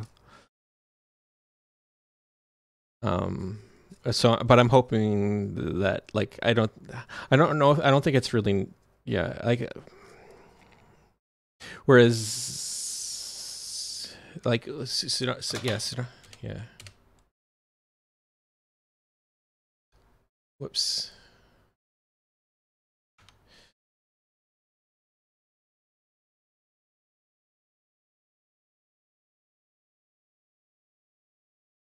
So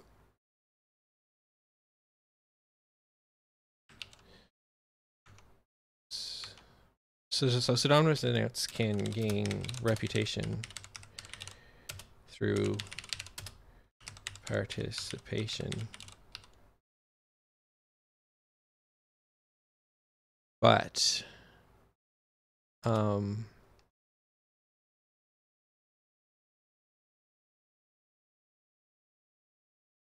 I just don't think like a pseudonymous collective should yeah,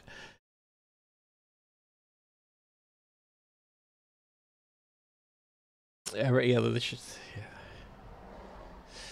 What do I want to say?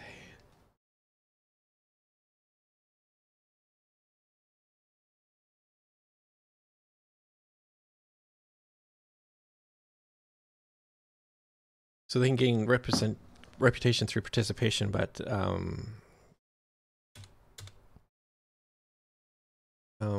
basically, I guess what I want to say is, yeah, verified stakeholders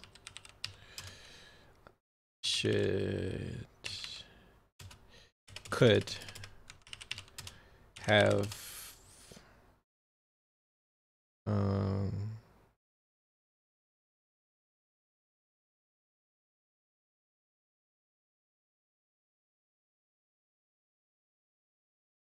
veto powers within the group. But I mean, if the pseudonymous users wanted to break up out of the group and create their own group, but if they actually wanted to change a local institution, it would probably be important for someone in the group to step forward as being actually related to or affected by the institution. Whew.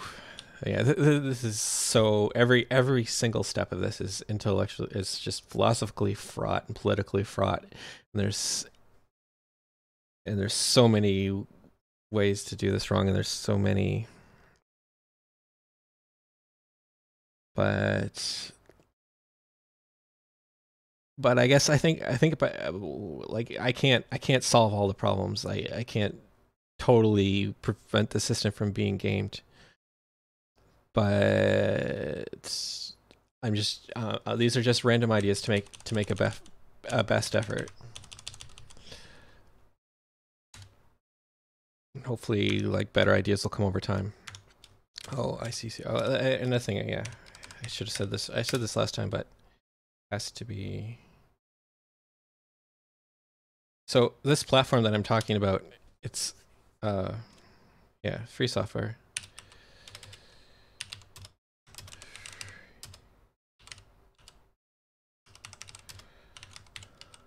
So anyone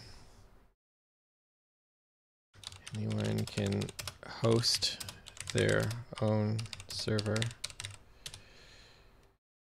Any server can and choose which groups it hosts.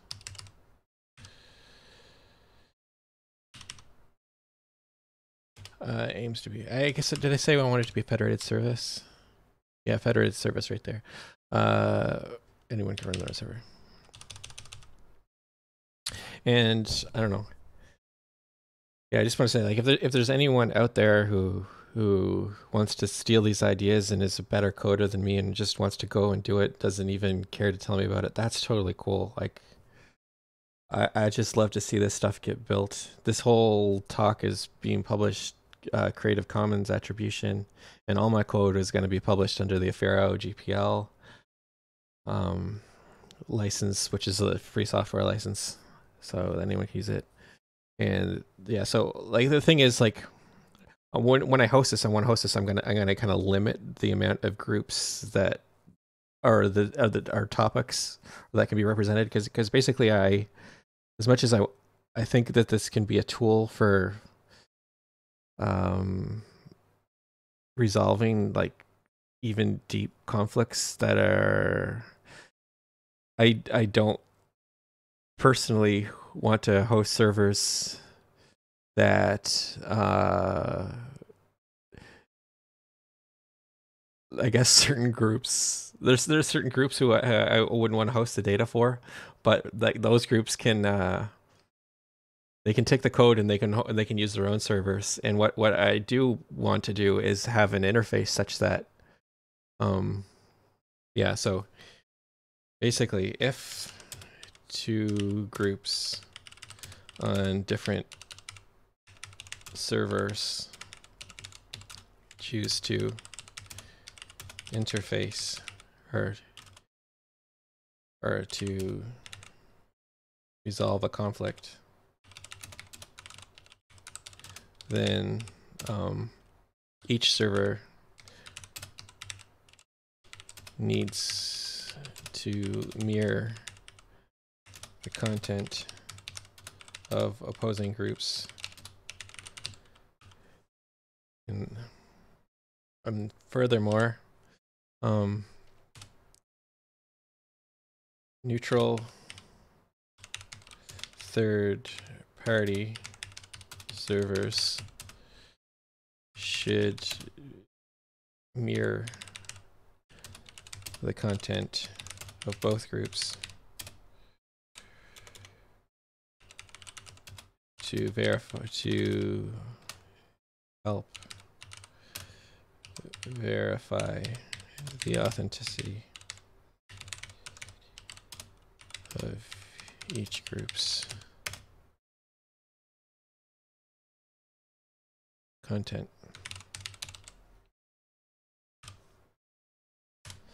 So like ultimately I want to like basically have a server, but then anyone can host a server and there'll be servers of servers. And like ultimately it would be nice if I talked last week about how I'd like every local community have like a local data bank.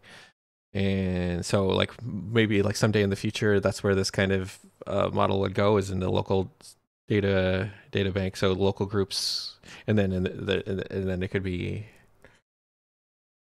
and then and on a larger scale, there would be larger servers that bundle the data from the smaller local communities. So it's like say statewide or provincial wide or even countrywide, and not necessarily geographically distributed groups either. They could be distributed by issues or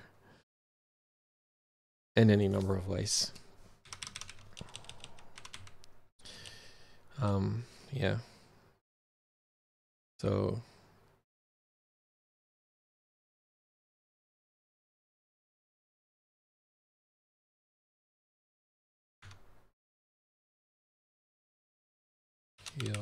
anyway, no, that's enough for that. Okay.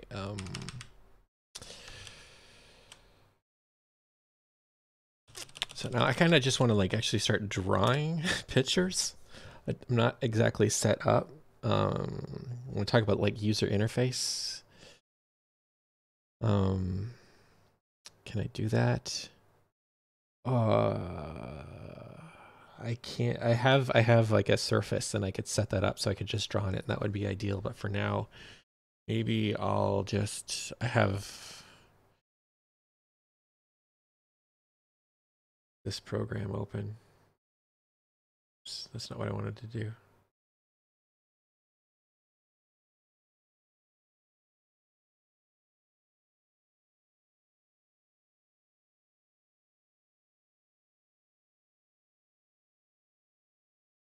I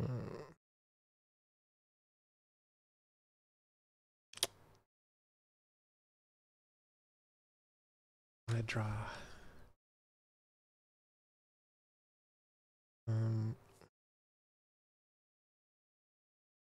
Maybe next time I'll do the drawing, and I'll just. It's getting late, and I'm a little tired, so I'm gonna just try to give a brief overview of the. I'll just do a textual description of the user interface. User interface. So, front page.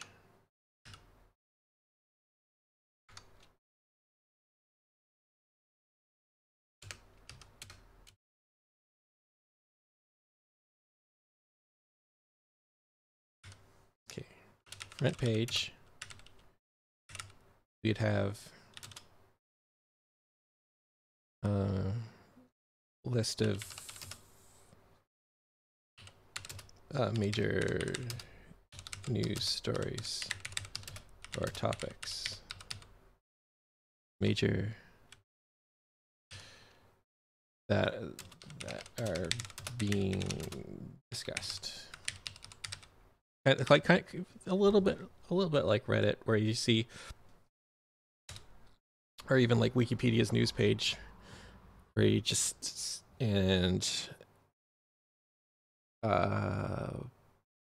now, but the difference is in Reddit, when you click, you just have the article and you have the comments.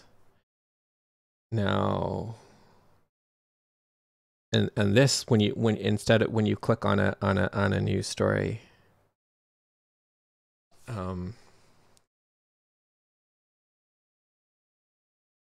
instead of like a comments button, it'll be discussions button, and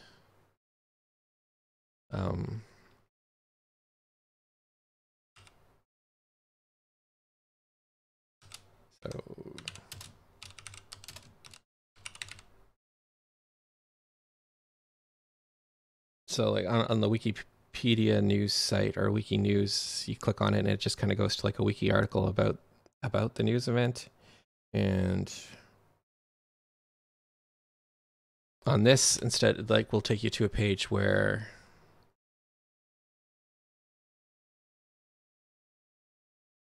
oh.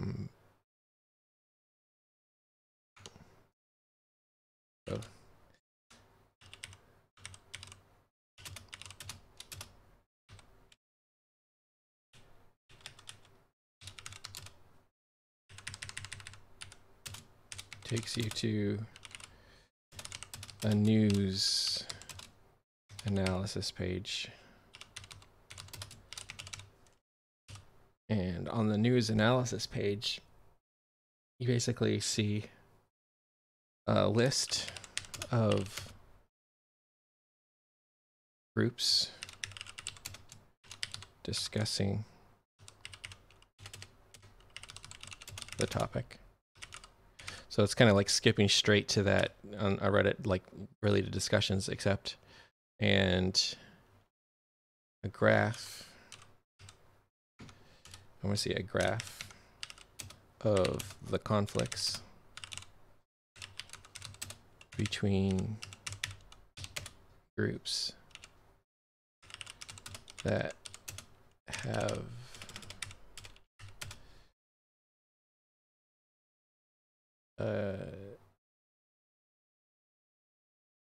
disagreements.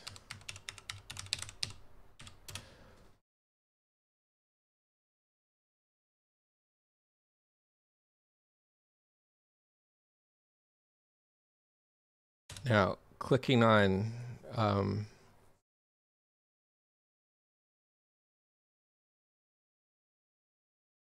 Okay, and this will be yeah, sorted by, you know, the size of the popularity.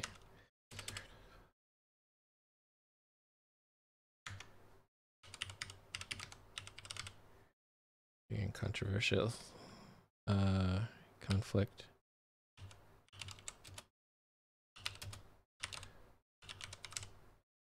And now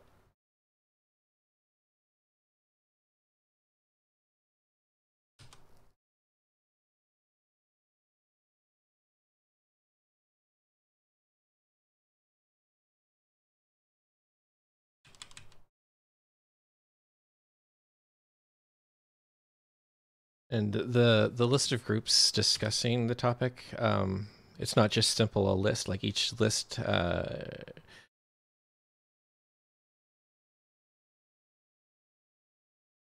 I mean, I want basically it could be a list, but it can be expanded. Or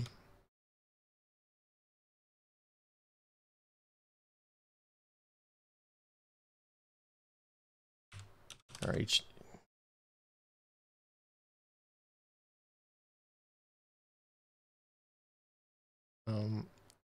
The list of groups. Sorry. Okay, a list of claims. So, and this is where the work comes in. Like, yeah. So on Reddit, all you can do is discuss. So, but like on this, I want by adding and introducing the taxonomy, I'm hoping that like we can actually build a more interesting data resource that could be searchable by both humans and machines, to provide better context about the articles. So a list of claims generated by all groups, also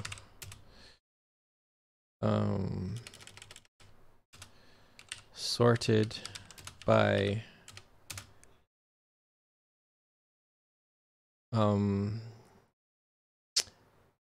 this is where the rigor attributes come in.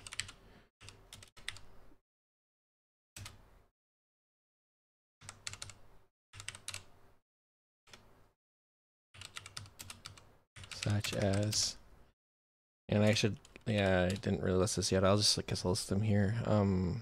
So each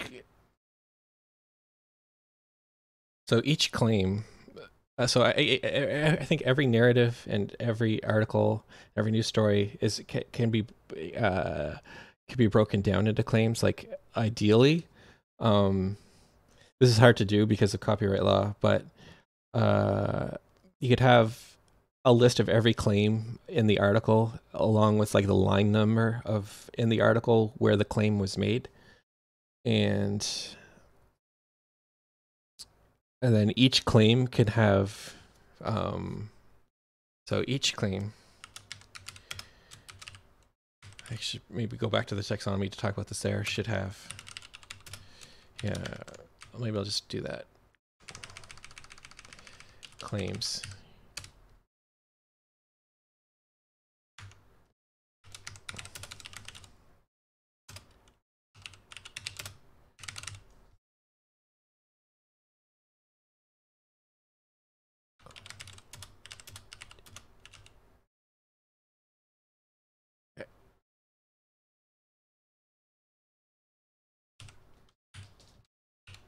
So yeah, standards of rigor and claims. So how do I want to describe this?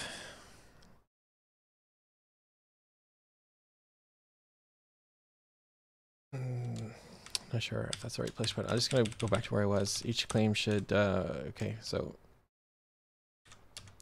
each group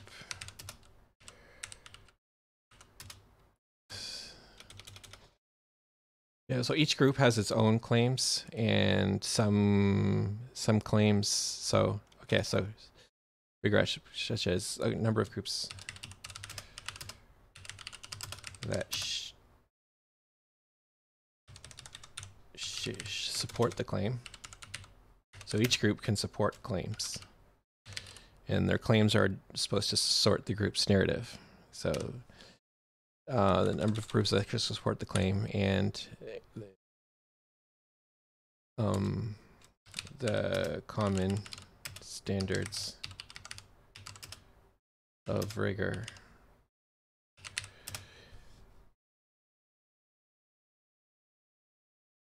held by all or most of the groups making the claim, making or disputing. Some groups have, yeah, there's claims and disputed claims, and each claim can be disputed. So the common by most groups making or disputing the claim. And so an example of this would be like, e.g., actual citations.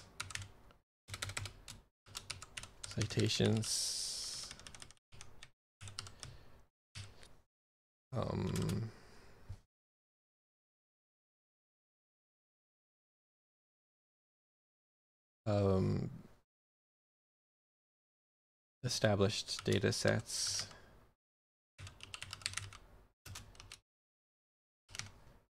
Here I'm just saying, like, you know,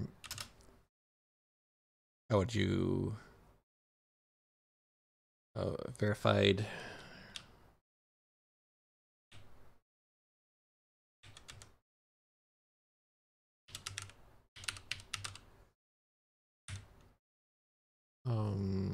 so say, like, you're saying, like, the Earth's getting warmer, you can and that's the claim.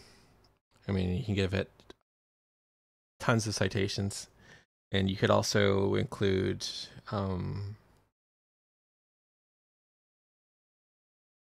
hard to quantify this. This is a problem, so I don't know if you sort by it. But like the amount of data that supports that, and the thing is, there's so many different kinds of data, but like so let's say, yeah, number of citations, number of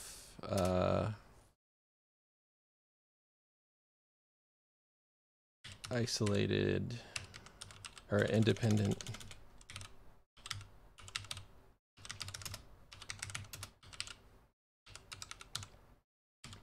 so you could have satellite imagery would just count as one data source, and sampling from ice caps would be another data source, and temperature gauges would be another data source, and so such that, like, and these things, and these should be counted as separate, and that, like, the more, like, separate input sources that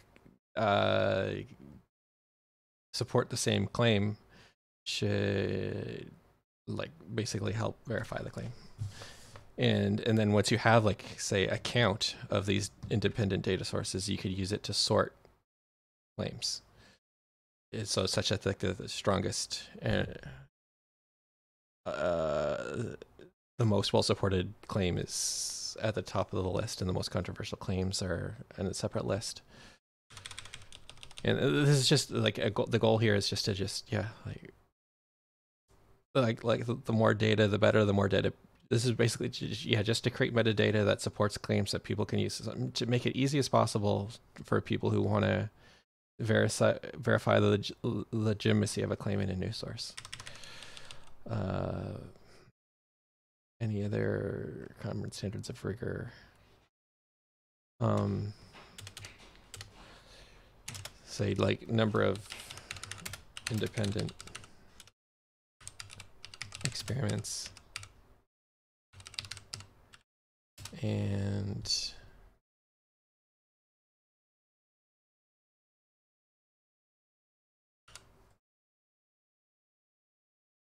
Then another thing is, like, I don't know how to work all this in, but like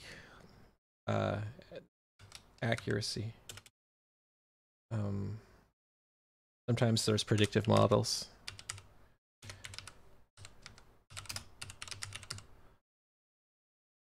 And so we can go for like the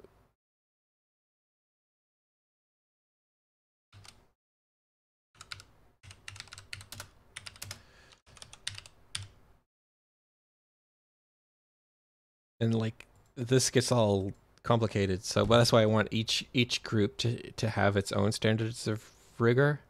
And then there can also be like so when a group groups up with another group, they might want to first verify that they have the same standards of rigor before they group up.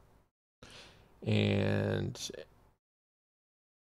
the standards of rigor themselves are the subject to conflict resolution. So yeah, I'm just talking about the user interface, but yeah.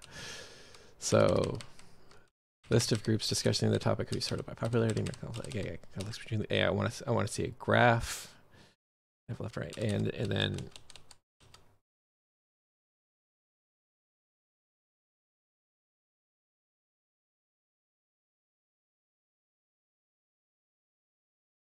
so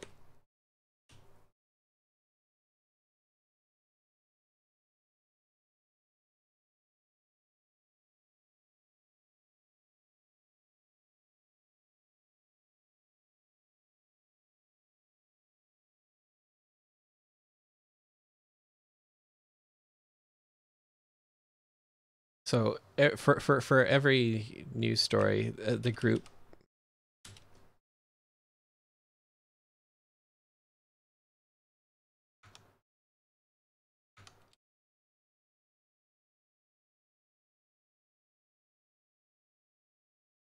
So clicking on a news story takes you to a news analyst page, and you see these things. But then, like clicking on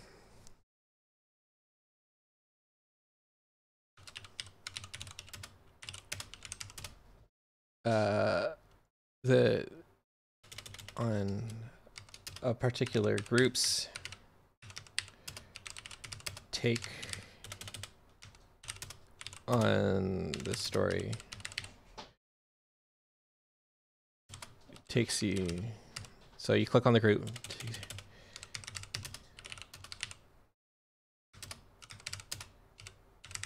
You see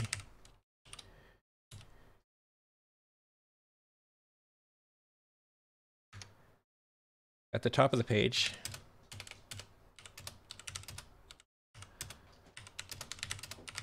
should be a wiki, like a wiki, basically an executive summary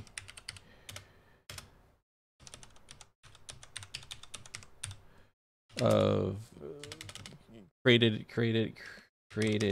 in a wiki fashion.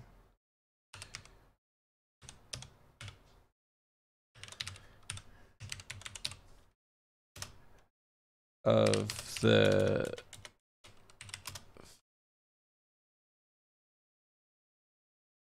like it just like written paragraphs.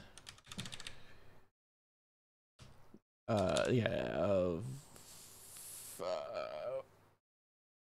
what the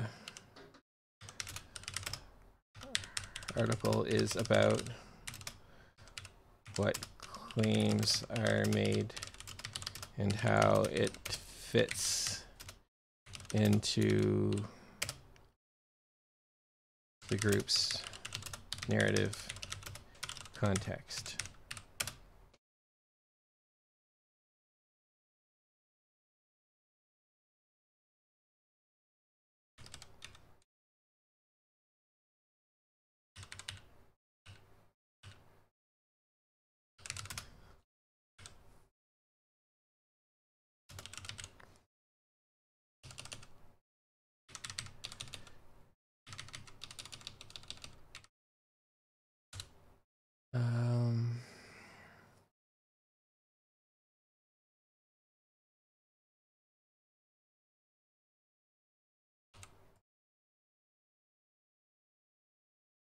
And then, okay, followed by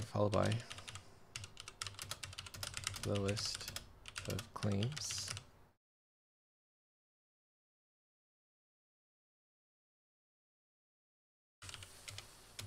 Followed by the discussion. And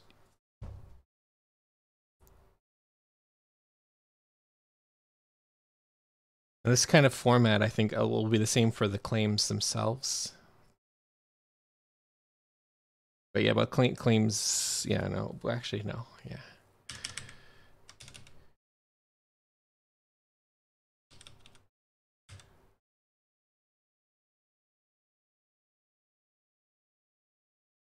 Like, followed by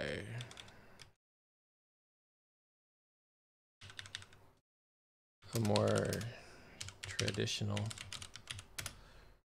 Reddit style discussion.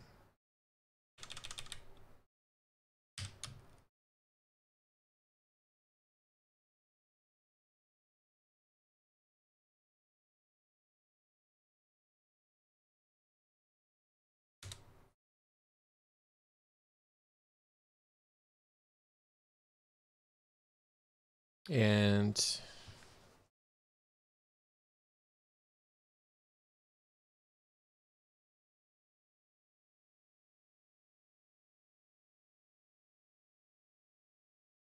at the top of this page, I'd like there should be a tab to like the most competing view, and similarly, clicking on a link in the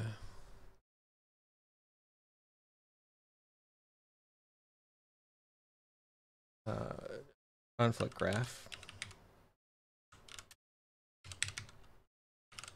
So like I'm imagining, say, like there's different groups that have different perspectives. Well, groups that are grouped together would be grouped together on the graph, but then groups that have different views would be split apart.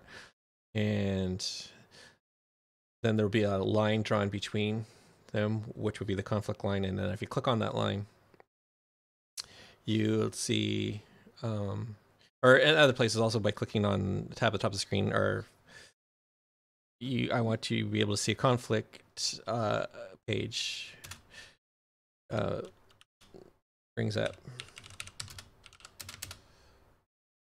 a side by side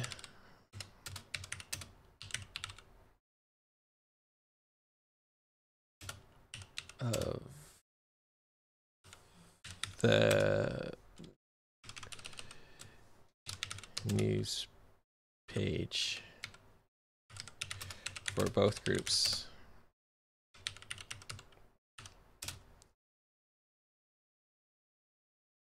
No.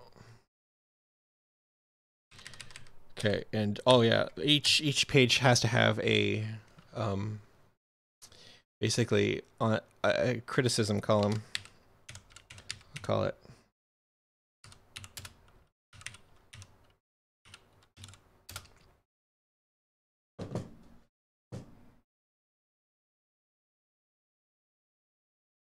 Now the criticism column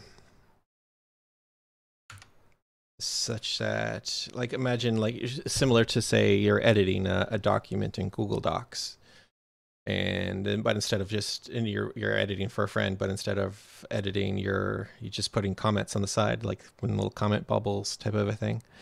So I would like every page to have basically a criticism column, and in the criticism column can be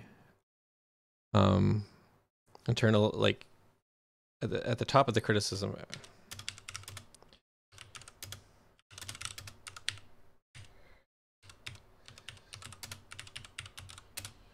You choose which group you want the criticism, which you choose which group's criticism you want displayed?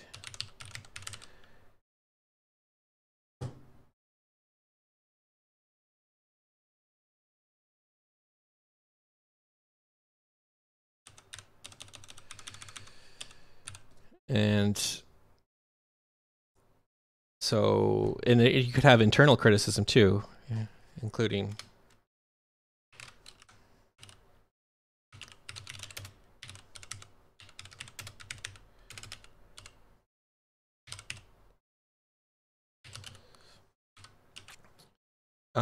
but the idea is like, so say if in the criticism column you can like say if people from different groups took the time to criticize this particular groups, could say this group was the most popular and this is and they're trying to, you know, criticize the mainstream opinion or whatever of the mainstream group. Like each group could form its own list of criticisms, and at the top of that conflict or the criticism column, basically you have basically a drop down of a sorted list of the most active criticisms. Yeah.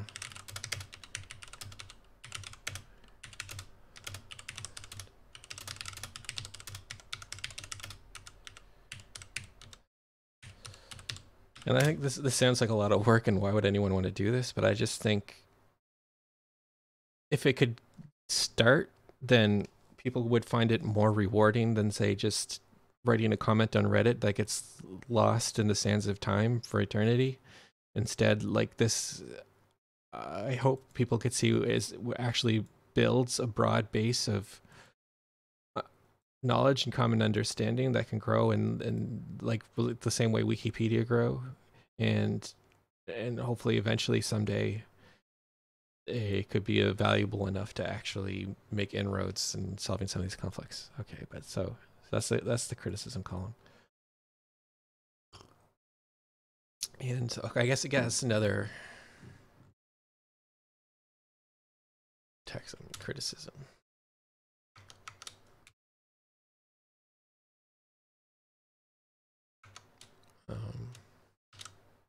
Critique.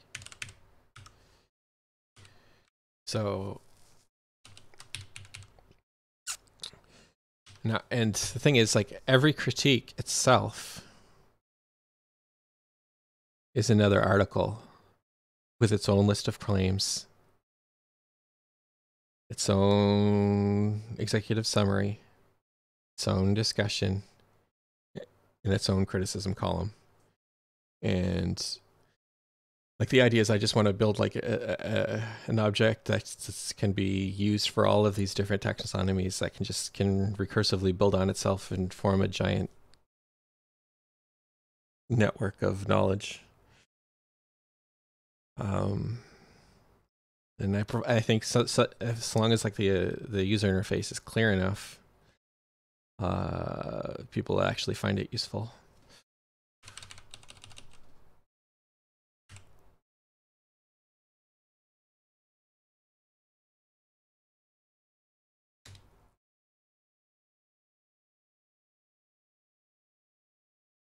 What do I want to say next?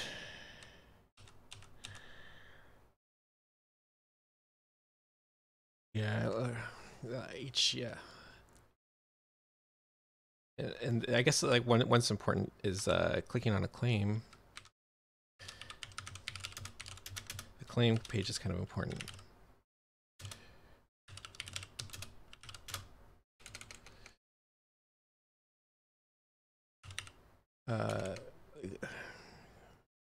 Yeah, brings up the blank page. But I just want to say that claims have more.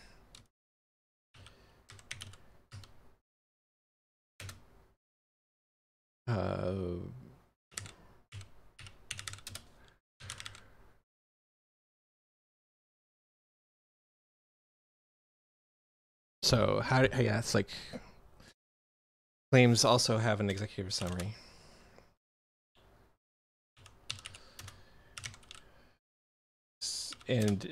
But the claims can have subclaims. Claims, it's a similar format. Okay. Claims have a similar format to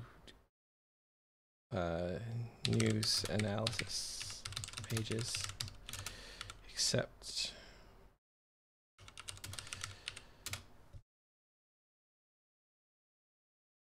they explicitly identify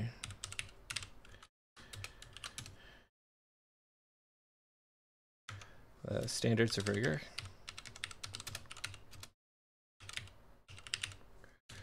direct links to supporting evidence. You know, like in the future, I'd love it if I could embed models and data into the server itself, but you know, that's so. Otherwise, like a claim page is identical to a news analysis page, but it really needs to have the direct links to all the evidence underneath the, I guess underneath the executive summary. I think it's like executive summary. So claims have, except they have a, yeah. So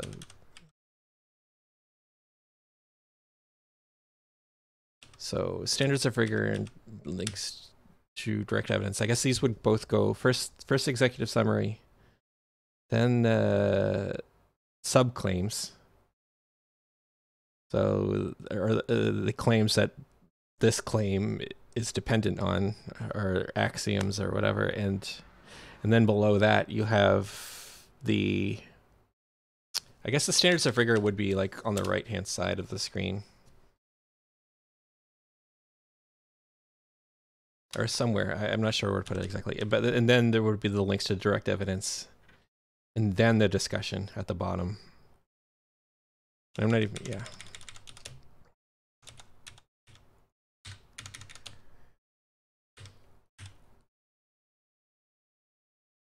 And like also,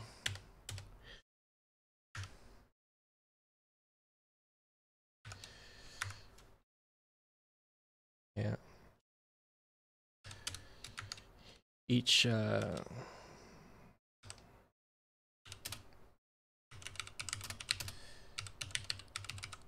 should also have its own. Yes, effectively, like,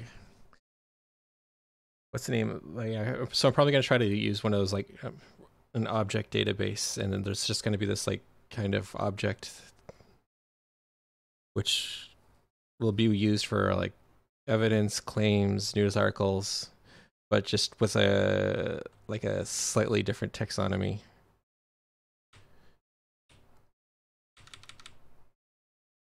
So, okay, we talked about claims, evidence, news articles. And yeah, so I talked a bit about the criticism column. Okay.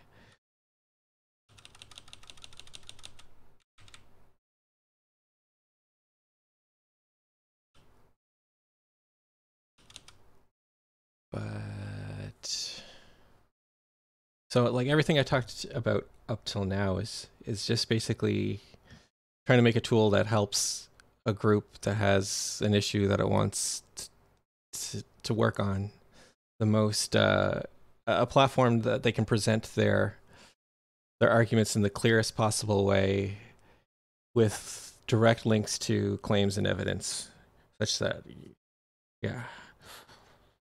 But what I haven't really talked about now yet is, but I'm hoping this helps. Like if each group can come up with the strongest narrative that it possibly can, that helps with the next step that I want to talk about, which is actually like the resolving the conflicts between competing narratives and the competing claims. And I guess one of the motivations I have for doing this is like, I guess there's like I'm a fan of like of the rationalist community and the skeptical communities, like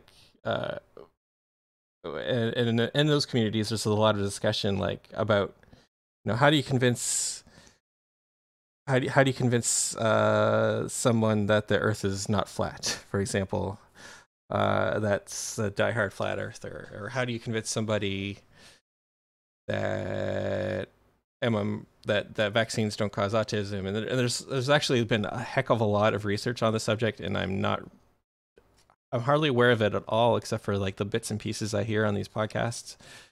And but like one thing that I did hear though is that like more data is never enough to persuade somebody of anything. What like and or not never enough, but it's rarely enough.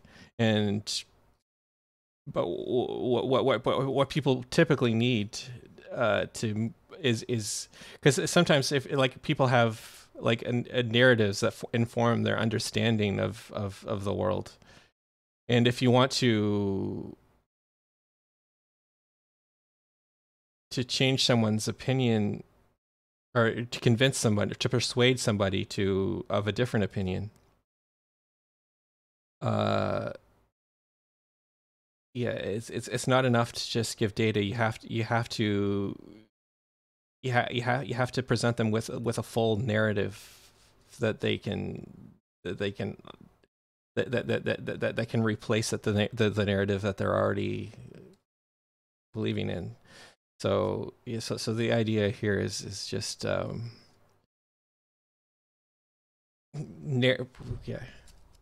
like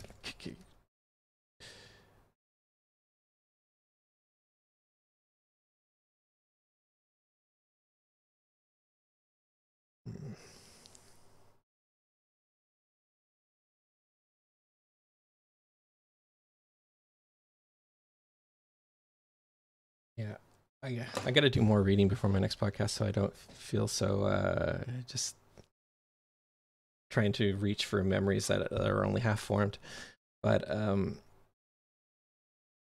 yeah, I'm hoping this kind of a tool will allow people to have a better understanding of their intellectual interlocutors, or people that they disagree with, a fuller understanding. So like such that people just don't get caught up and angry over any one small specific issue and completely write off the rest. So anyway, so yeah, so on to the conflict resolution protocol.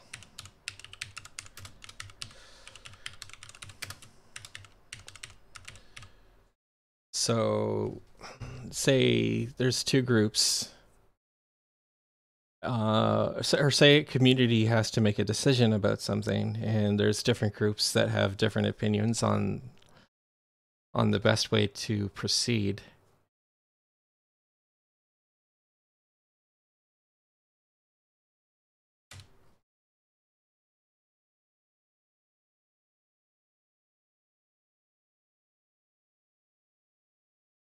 Uh,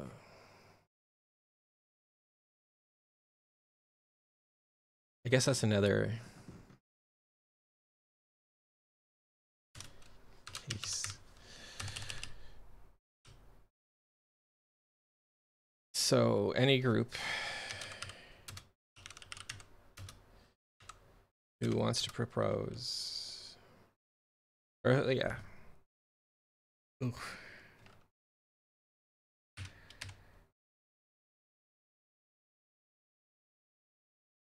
I think I need another short break because I need another short break. I'll be right back.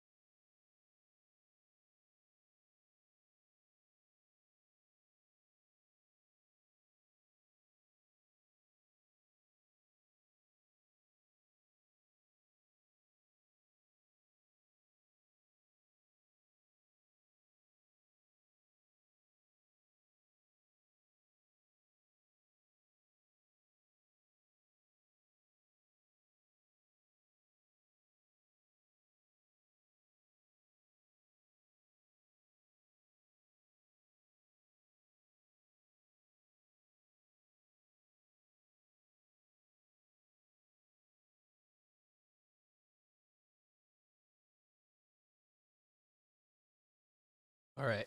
So, yeah. All right. I don't know how much I'm just gonna. Oh, I don't know how I'm gonna approach this, but basically, I guess I want to talk from the user interface perspective, but overall, like the idea is to general idea is to be as specific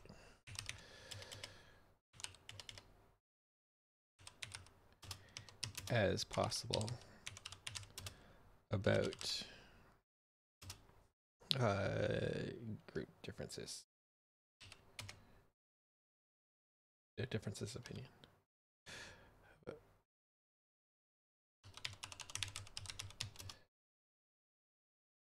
Maybe and as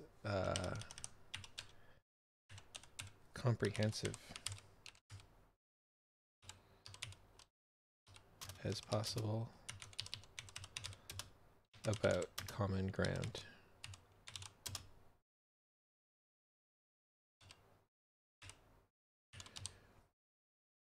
So I think like a lot of the tools are already in place from what I previously described.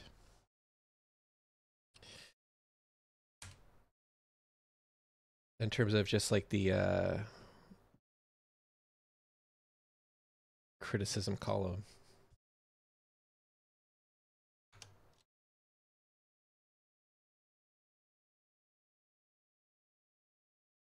Yeah, so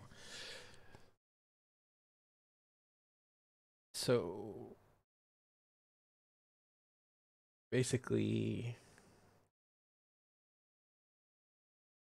I think like first before you even can have an agreement. So basically groups have to choose to participate in a conflict resolution.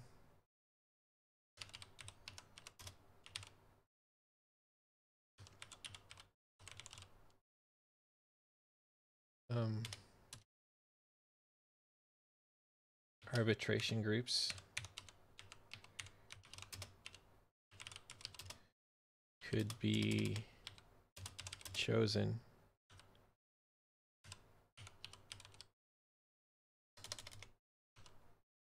but it should be able to function with or without but sometimes an arbitration group might be also interested. So what does so like any claim could have a conflict, any narrative could have a conflict, and it can get kind of messy.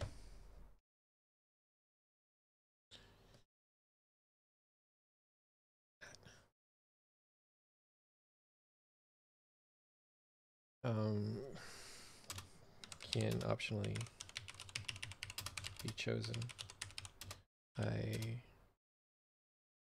groups on either side of a conflict. And like a conflict doesn't need to just be two-sided. It can be conflict, not necessarily.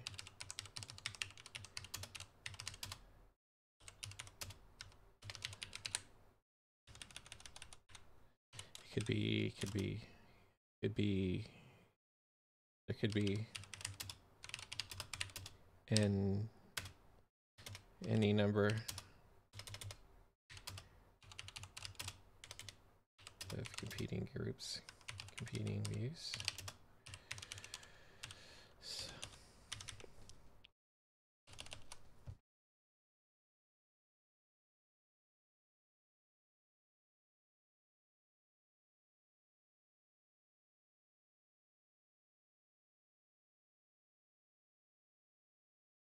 So like initially, just keeping it simple, on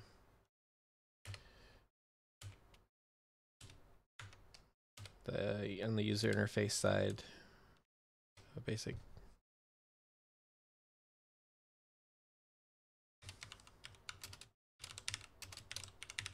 for the, so each conflict has its own page.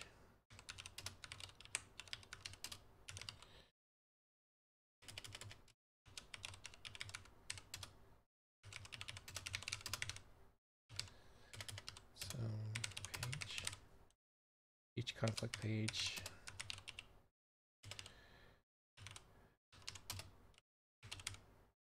And clicking, we'll have the following.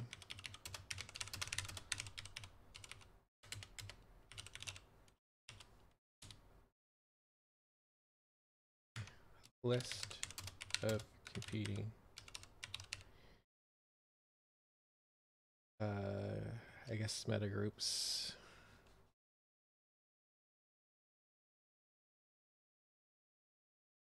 Or well, how should I group this? I just like a list of competing groups and meta groups.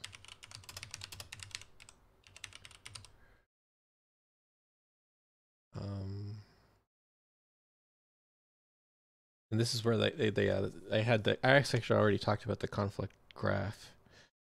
So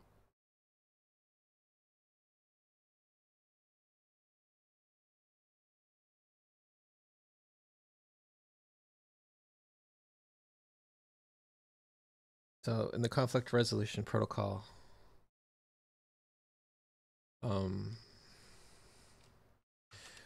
group say group A is in conflict with group B about issue I or X.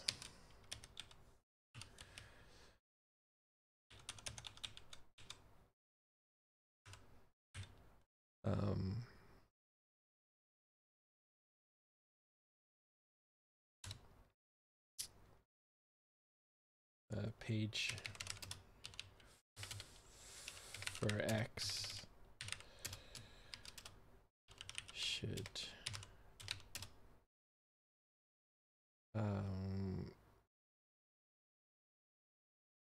show a timeline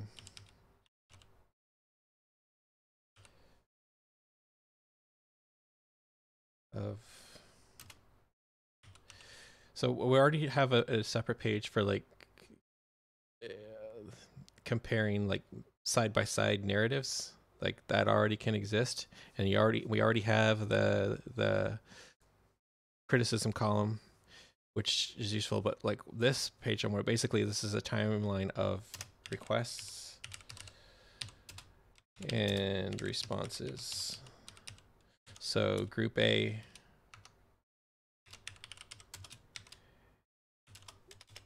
makes a request about to verify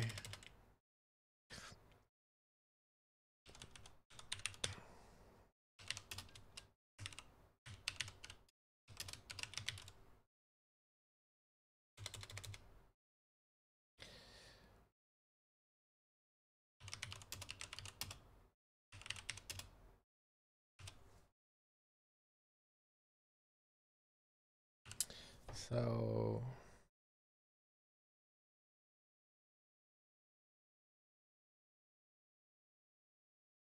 yeah, this is where I'm starting to get a little lost in my thoughts.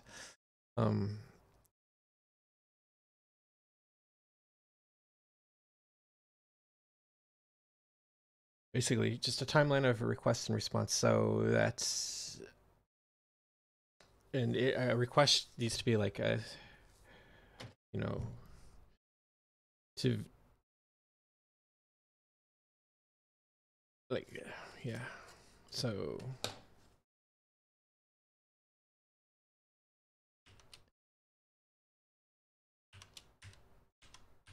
timeline of requests and response should show.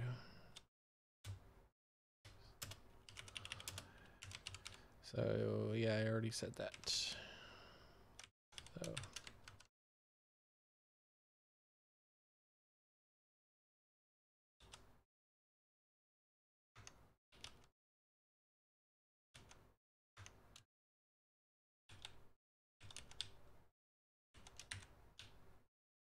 and responses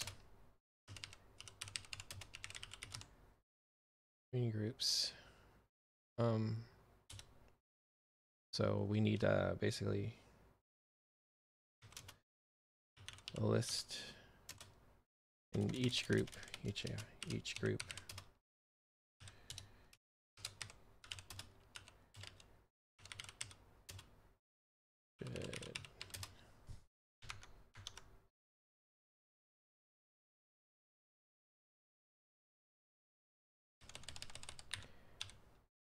should have a list of the disagreements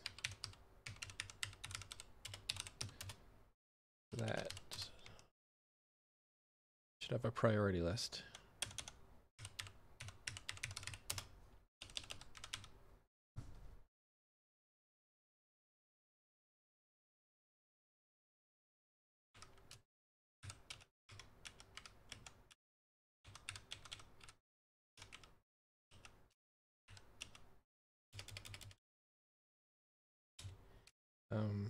There also needs to be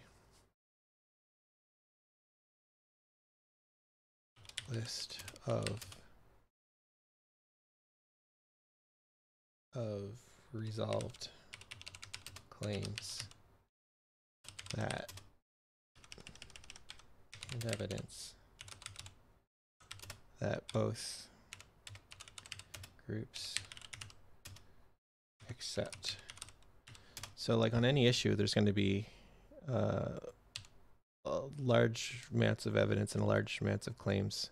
The idea here is that in the conflict, the claims and the evidence get separated into two piles: claims and evidence that both groups agree on, and claims and evidence that both groups disagree on. And then we go through the list of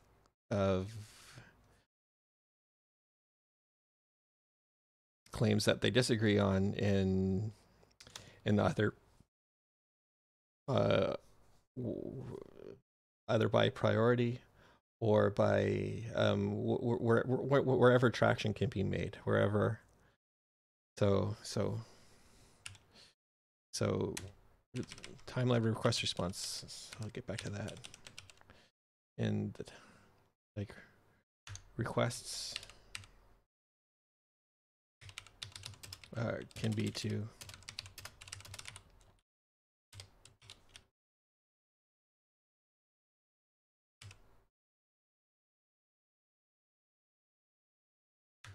come to agreement on a claim.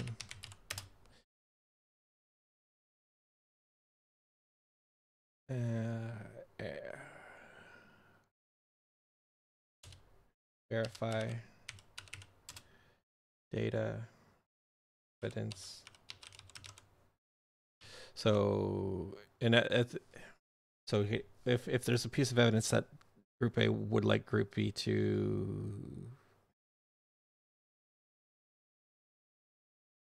I agree on, like they make the request, and in the conflict resolution protocol, if these two groups are actually like committed to resolving the conflict between them, then it's their responsibility or their due diligence to provide a response to all the requests.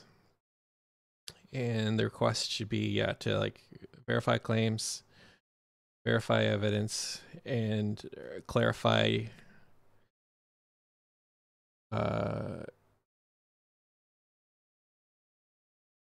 or to clarify or elaborate on a difference such that it can be broken down into further claims and further evidence, and then you just keep ad infinitum until all the claims are until all the claims are in agreement, and then the conflict is resolved and you move on. So that's kind of the high level idea in a nutshell. And I think there's other things that can be done to like augment this experience. Like it doesn't need to be all textual online. I think one idea that I kind of like, I think there's, I mean, I'm just coming up with like my own like little idea for a conflict resolution protocol, but I think just the idea of conflict resolution in general needs to be more explored by almost like, you know, I think it's like I mentioned last time, but like the effective altruists community is a community that tries to spend the how to get the most bang for your buck for improving the world. I think the most bang for the buck for improving the world is for all interested parties to work on conflict resolution protocols, whether it's this one or other ones. We just need more wild experimentation, and uh, we just need people trying different things because yeah, I just don't see enough of it. Um, other ideas, I thought like it would be fun to have like say two people with extremely different views that are nonetheless, you know, say at least the individuals that attempt to have a factual standard to their claims, and on opposite sides of an issue. Imagine that we paid them; it was their job to basically like live stream every day, talk for like 8 hours a day with an arbiter, and like not stop talking until they come to a conclusion, and everyone can watch and people can chat and participate, and and and they would just keep talking and talking, and they don't stop talking, and they get paid. It's their job, and to but until the conflict is resolved. And I mean, if you want to make it, we could argue there's an incentive to not resolve the conflict because they're getting a paycheck. So I guess that's an issue. But I mean, if there'll always be other issues. So I'm hoping the incentive to actually, yeah. So every issue has every system has problems, everything that you can imagine. But I just I'll just like to see more experimentation, and this is going to be my experiment. I'm going to start building this thing, and if anyone sees this or you're watching now or you're on YouTube or wherever, I'm going to post this to YouTube later. Like, please feel free to steal any of these ideas and run with them. I'd be happy if you did. You don't even have to acknowledge my existence. Just, I think the world needs more creativity in terms of conflict resolution, and yeah. Whew. So I think that's all I'm gonna stream for today. Uh, yeah, I really hope next week that I start actually coding, and I'm if you found this dull, it'll probably be even more dull because as hard as it is for me to write, it's even harder for me to code. But like and I only have I only have like basically I have a day job, 2-day job, so I have to basically gonna give myself at the bare minimum 4 hours a week to work on this. So I'll be back next Monday evening to start writing some code, and um and I'll just be chilling. I might pop in between to play some StarCraft, or if anyone feels like talking, it's feel free. It's always be happy to see a comment or someone in chat say hi. And and if more people start showing up and talking, I'll probably start streaming more. And if I ever get money out of this, like I hope like maybe it doesn't matter when, maybe a year or now, maybe 5 years from now, if the world's still around and I'm still doing this, like maybe I can make this a job. And but until that day, it's 4 hours a week minimum. So if I don't see you before then, hopefully I'll be back next Monday. Thanks everyone who's watched. It's kind of blowing my mind that there's actually people in the chat log. But yeah, so thanks for watching, and see you next time.